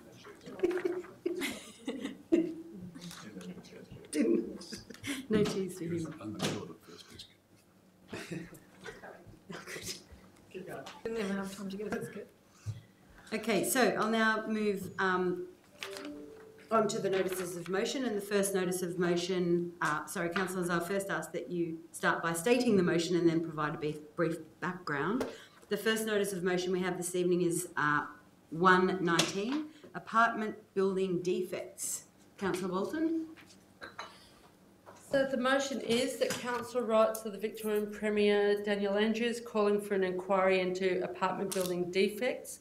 The purpose of the inquiry would be to 1, ascertain the extent and type of building defects in apartment complexes, and 2, make recommendations to increase building regulation to decrease the number of defects and protect purchasers. Secondly, copies of the letter should be sent to the State Member for Brunswick, Tim Reid, State Member for Pascoe, Lizzie Blanthorne, and Northern Metropolitan members of the Legislative Council. In addition, issue a public statement calling for such an inquiry, and lastly, that a proposal for an inquiry be taken to the Municipal Association of Victoria and the Victorian Local Government Association. Thank you, Councillor Bolton. Do I have a seconder for Councillor Bolton's motion? I'm happy to second that, but I wanted to suggest a small amendment, which is that we include the member for Broadmeadows. Yeah. I'm happy to do that. Yeah, Frank Maguire. Okay. So my reason for moving this motion is that we all saw the terrible disaster of the Opal Towers, where people, people were forced to move out of the Opal Tower just before Christmas, move back in, move out, move back in. And there was a big public debate across Australia about the number of building defects in apartments. Then more recently in Melbourne, we had a fire in Spencer Street where flammable cladding caught alight and went up the side of the building very fast. In the case of the Spencer Street fire, the building inspector ticked off the building. They signed off on the certificate and signed off all the paperwork. But unbeknownst to them, the builder had used flammable cladding rather than what had been recorded in the paperwork. There often are no physical inspections made of buildings. Often the building inspector's inspection is purely from their desk and not actually on site. One of the research papers about apartment defects, it was a project done in 2012, surveying around 1,000 apartment owners in New South Wales, found that 72% of people were aware of defects in their strata title complex. For people in apartments built since 2000, the number of defects climbed, with the percentage being 85% of residents knowing of defects in their apartments. Most of these tend not to be the big cracking like we saw in the Opal Tower, but a lot of it is about leaking because developers are choosing cheaper methods, cheaper and nastier methods, leaving residents, whether they're owners or tenants, to deal with the mess long after the developers, sold off and gone away. And who's liable in these situations? This is a social equity issue because actually a lot of apartment buyers tend to be people, maybe first homeowners, can't afford a house, so buy an apartment instead. they often are people who don't have as much money, and yet they're left with these disasters to deal with. It is estimated that by people in the industry that across Australia there are similar levels of defects to what were discovered in New South Wales in this particular survey. So I think it's only logical that other states, including Victoria, have an inquiry into the building industry. A lot of body corporate managers are finding massive problems in a lot of the apartment complexes. Thank you, Councillor Bolton. So I think Moreland should initiate a campaign for an inquiry into these apartment buildings. Thank you, Councillor Bolton. If I can ask a question, I think Councillor Bolton, you wanted to add additional dot points to the notice of motion that you circulated initially, didn't you? I just want to make sure it was reflected on the... It's not on the screen. On the screen, that's all, so we can all see it. Well, those are 2 points that you're asking for? Yeah, they're up there now. Thank you, Councillor Farnley. As the seconder, I think this is one of the ways we can move to encourage and oversee better development in the city. I don't think it's the only way. This is after the fact, as opposed to applying that stuff before developments are even applied to be built, before the applications come in. But I don't think it's going to get much of a result. And I am supporting it because one of the things that happens with these defect buildings is not only the implications in terms of the investment, but people who are living in these buildings with these defects are finding that body corporates are not doing all the basic things like fixing locks on the front gate or making the building safe anymore. And I think that the more this issue is raised in the public in a public forum, the better off it will be. I think there's a lot of really bad buildings being built, not only in our city but right across the whole state. So I'm happy to support Councillor Bolton's notice of motion, and I encourage other councillors to do the same. Are there any councillors who'd like to speak against the motion? Anybody else in support? I'll put that to the vote. All those in favour? Against? Declare that carried. Just to clarify, Councillor Bolton, you couldn't close the debate because nobody spoke against. Notice of motion 219, support of a return season of Serenading Adela. Can I move a slightly different amendment to the one, slightly different to the one up there? Point 1 stays the same. Point 2 it changes to provide free use of council venues during 2019, comma, as per June 13th, 2018 resolution, comma, subject to availability. If I have a second, I'll explain why. Councillor Riley has already expressed his desire to second the motion. Good. The only reason I've asked to change that is because the original motion had use for rehearsal at Fleming Park as well, whereas the second point just had Coburg Town Hall. So currently the Serenading Adela may or may not go ahead, depending on whether they're successful in further grants that they're seeking. And we're so the April deadline, the April term that we had in the first resolution won't be achievable, but hopefully by the end of 2019, they'll have received those grants and we'll be able to put it on. Because I can tell you now, councillors, if you didn't get to the first one, when they do put it on, get to it because it was fantastic. Thank you, Councillor Kavanagh. Councillor Riley, would you like to... No? Any councillors like to speak against the motion? I'll put that to the vote. All those in favour? Against? Declare that carried. I'll now move on to notice of motion 319, resident access to plans during public notification period. Councillor Bolton? So this is a very simple motion that council receives a report with recommendations to make copies of plans accessible to residents who are not businesses at a reasonable cost. I just have a question about this. Is that capped at all, or anybody forever until they stop coming to ask? Like, is there any kind of criteria to determine? Well, I said not businesses, and I thought we would get a report which would make some recommendations.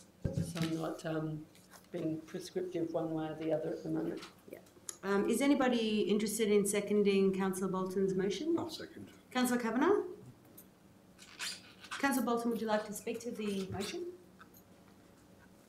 Yes, well, earlier tonight we heard a resident say that they had to pay $700 in order to get copies of the plans for development in their local area when they would approach council.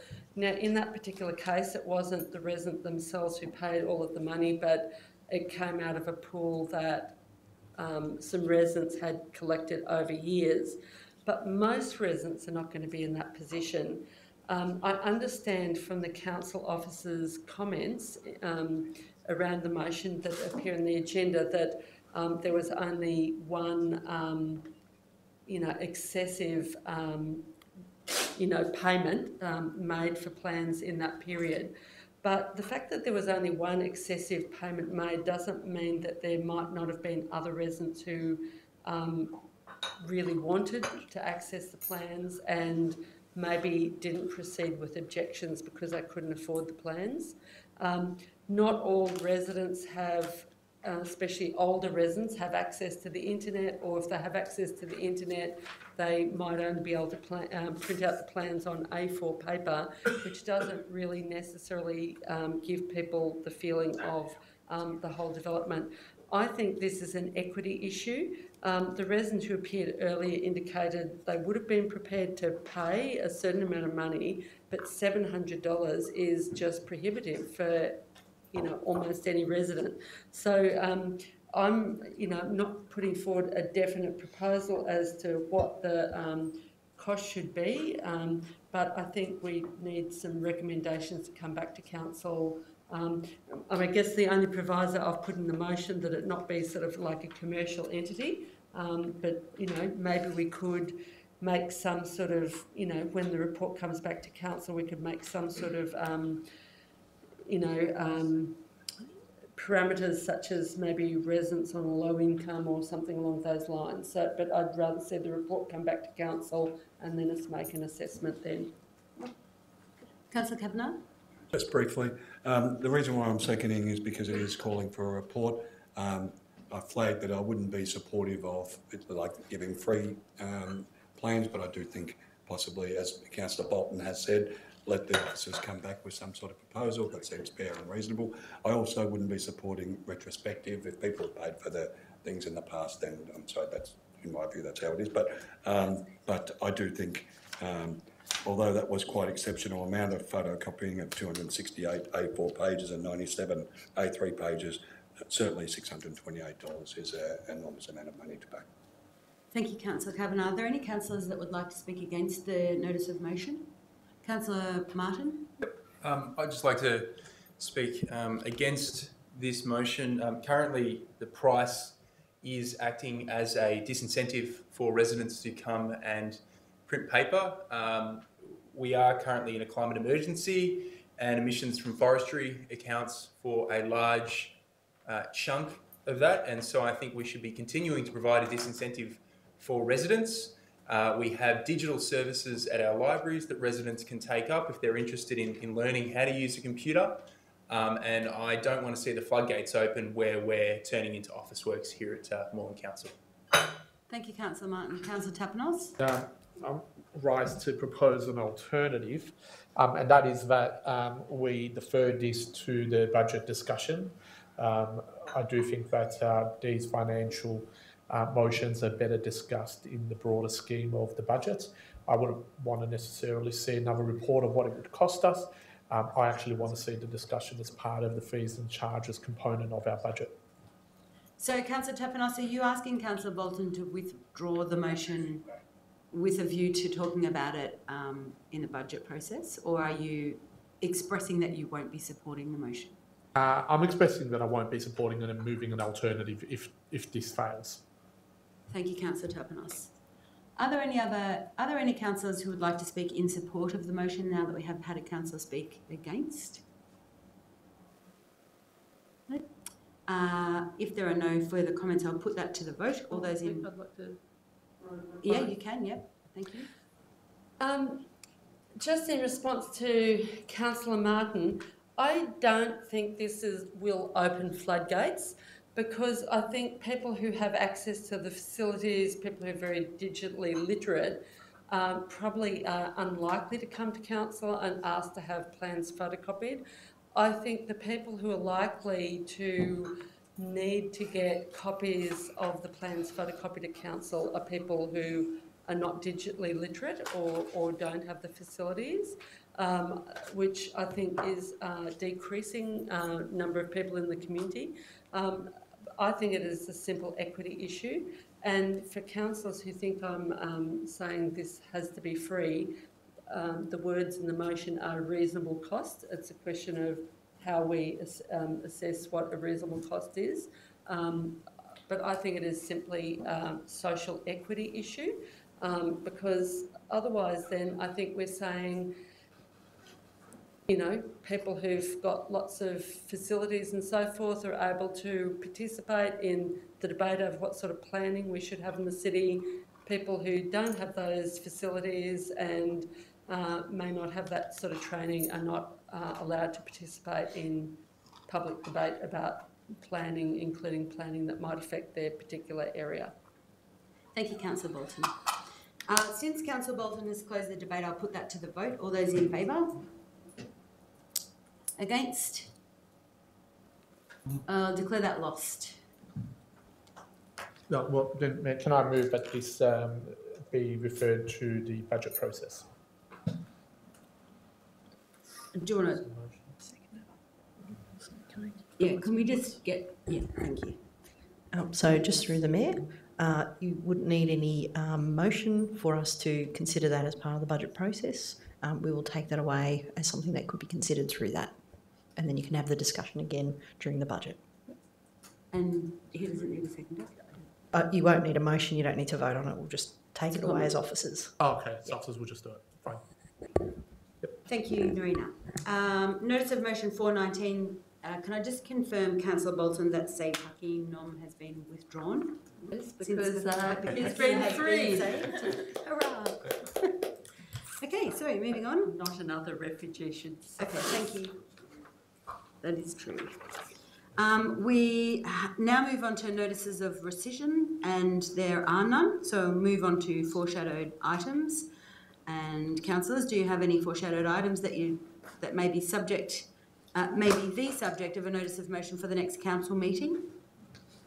Councillor Bolton? I've got one which I've already submitted, which is about access to Moreland Halls for Open Table, which provides free community lunches for people who are struggling. Thank you, Councillor Bolton. Councillor Martin? I'd just like to let people know that I'll be moving a motion in relating to our stormwater system and the drains, and actually a stamp or a stencil program to create a level of awareness that our stormwater drains actually go out into our creeks. Thank you, Councillor Bolton. Councillor Martin, sorry. Are there any other councillors that would like to foreshadow any potential notices of motions for the future? I'll now move to urgent business. I have no urgent business items on the agenda. So this is the part where I thank the gallery and close the meeting to the public. Thank you very much. Oh, sorry, I need a resolution to close the meeting. Councillor Riley, Councillor Davidson. All those in favour? Against? Declare that carried. I declare the council meeting closed to the public at 9:20. I'd like to thank the gallery attendees and also thank those watching live streaming for your interest in council matters, and respectfully request that the public kindly leave, but they've gone, and wish you all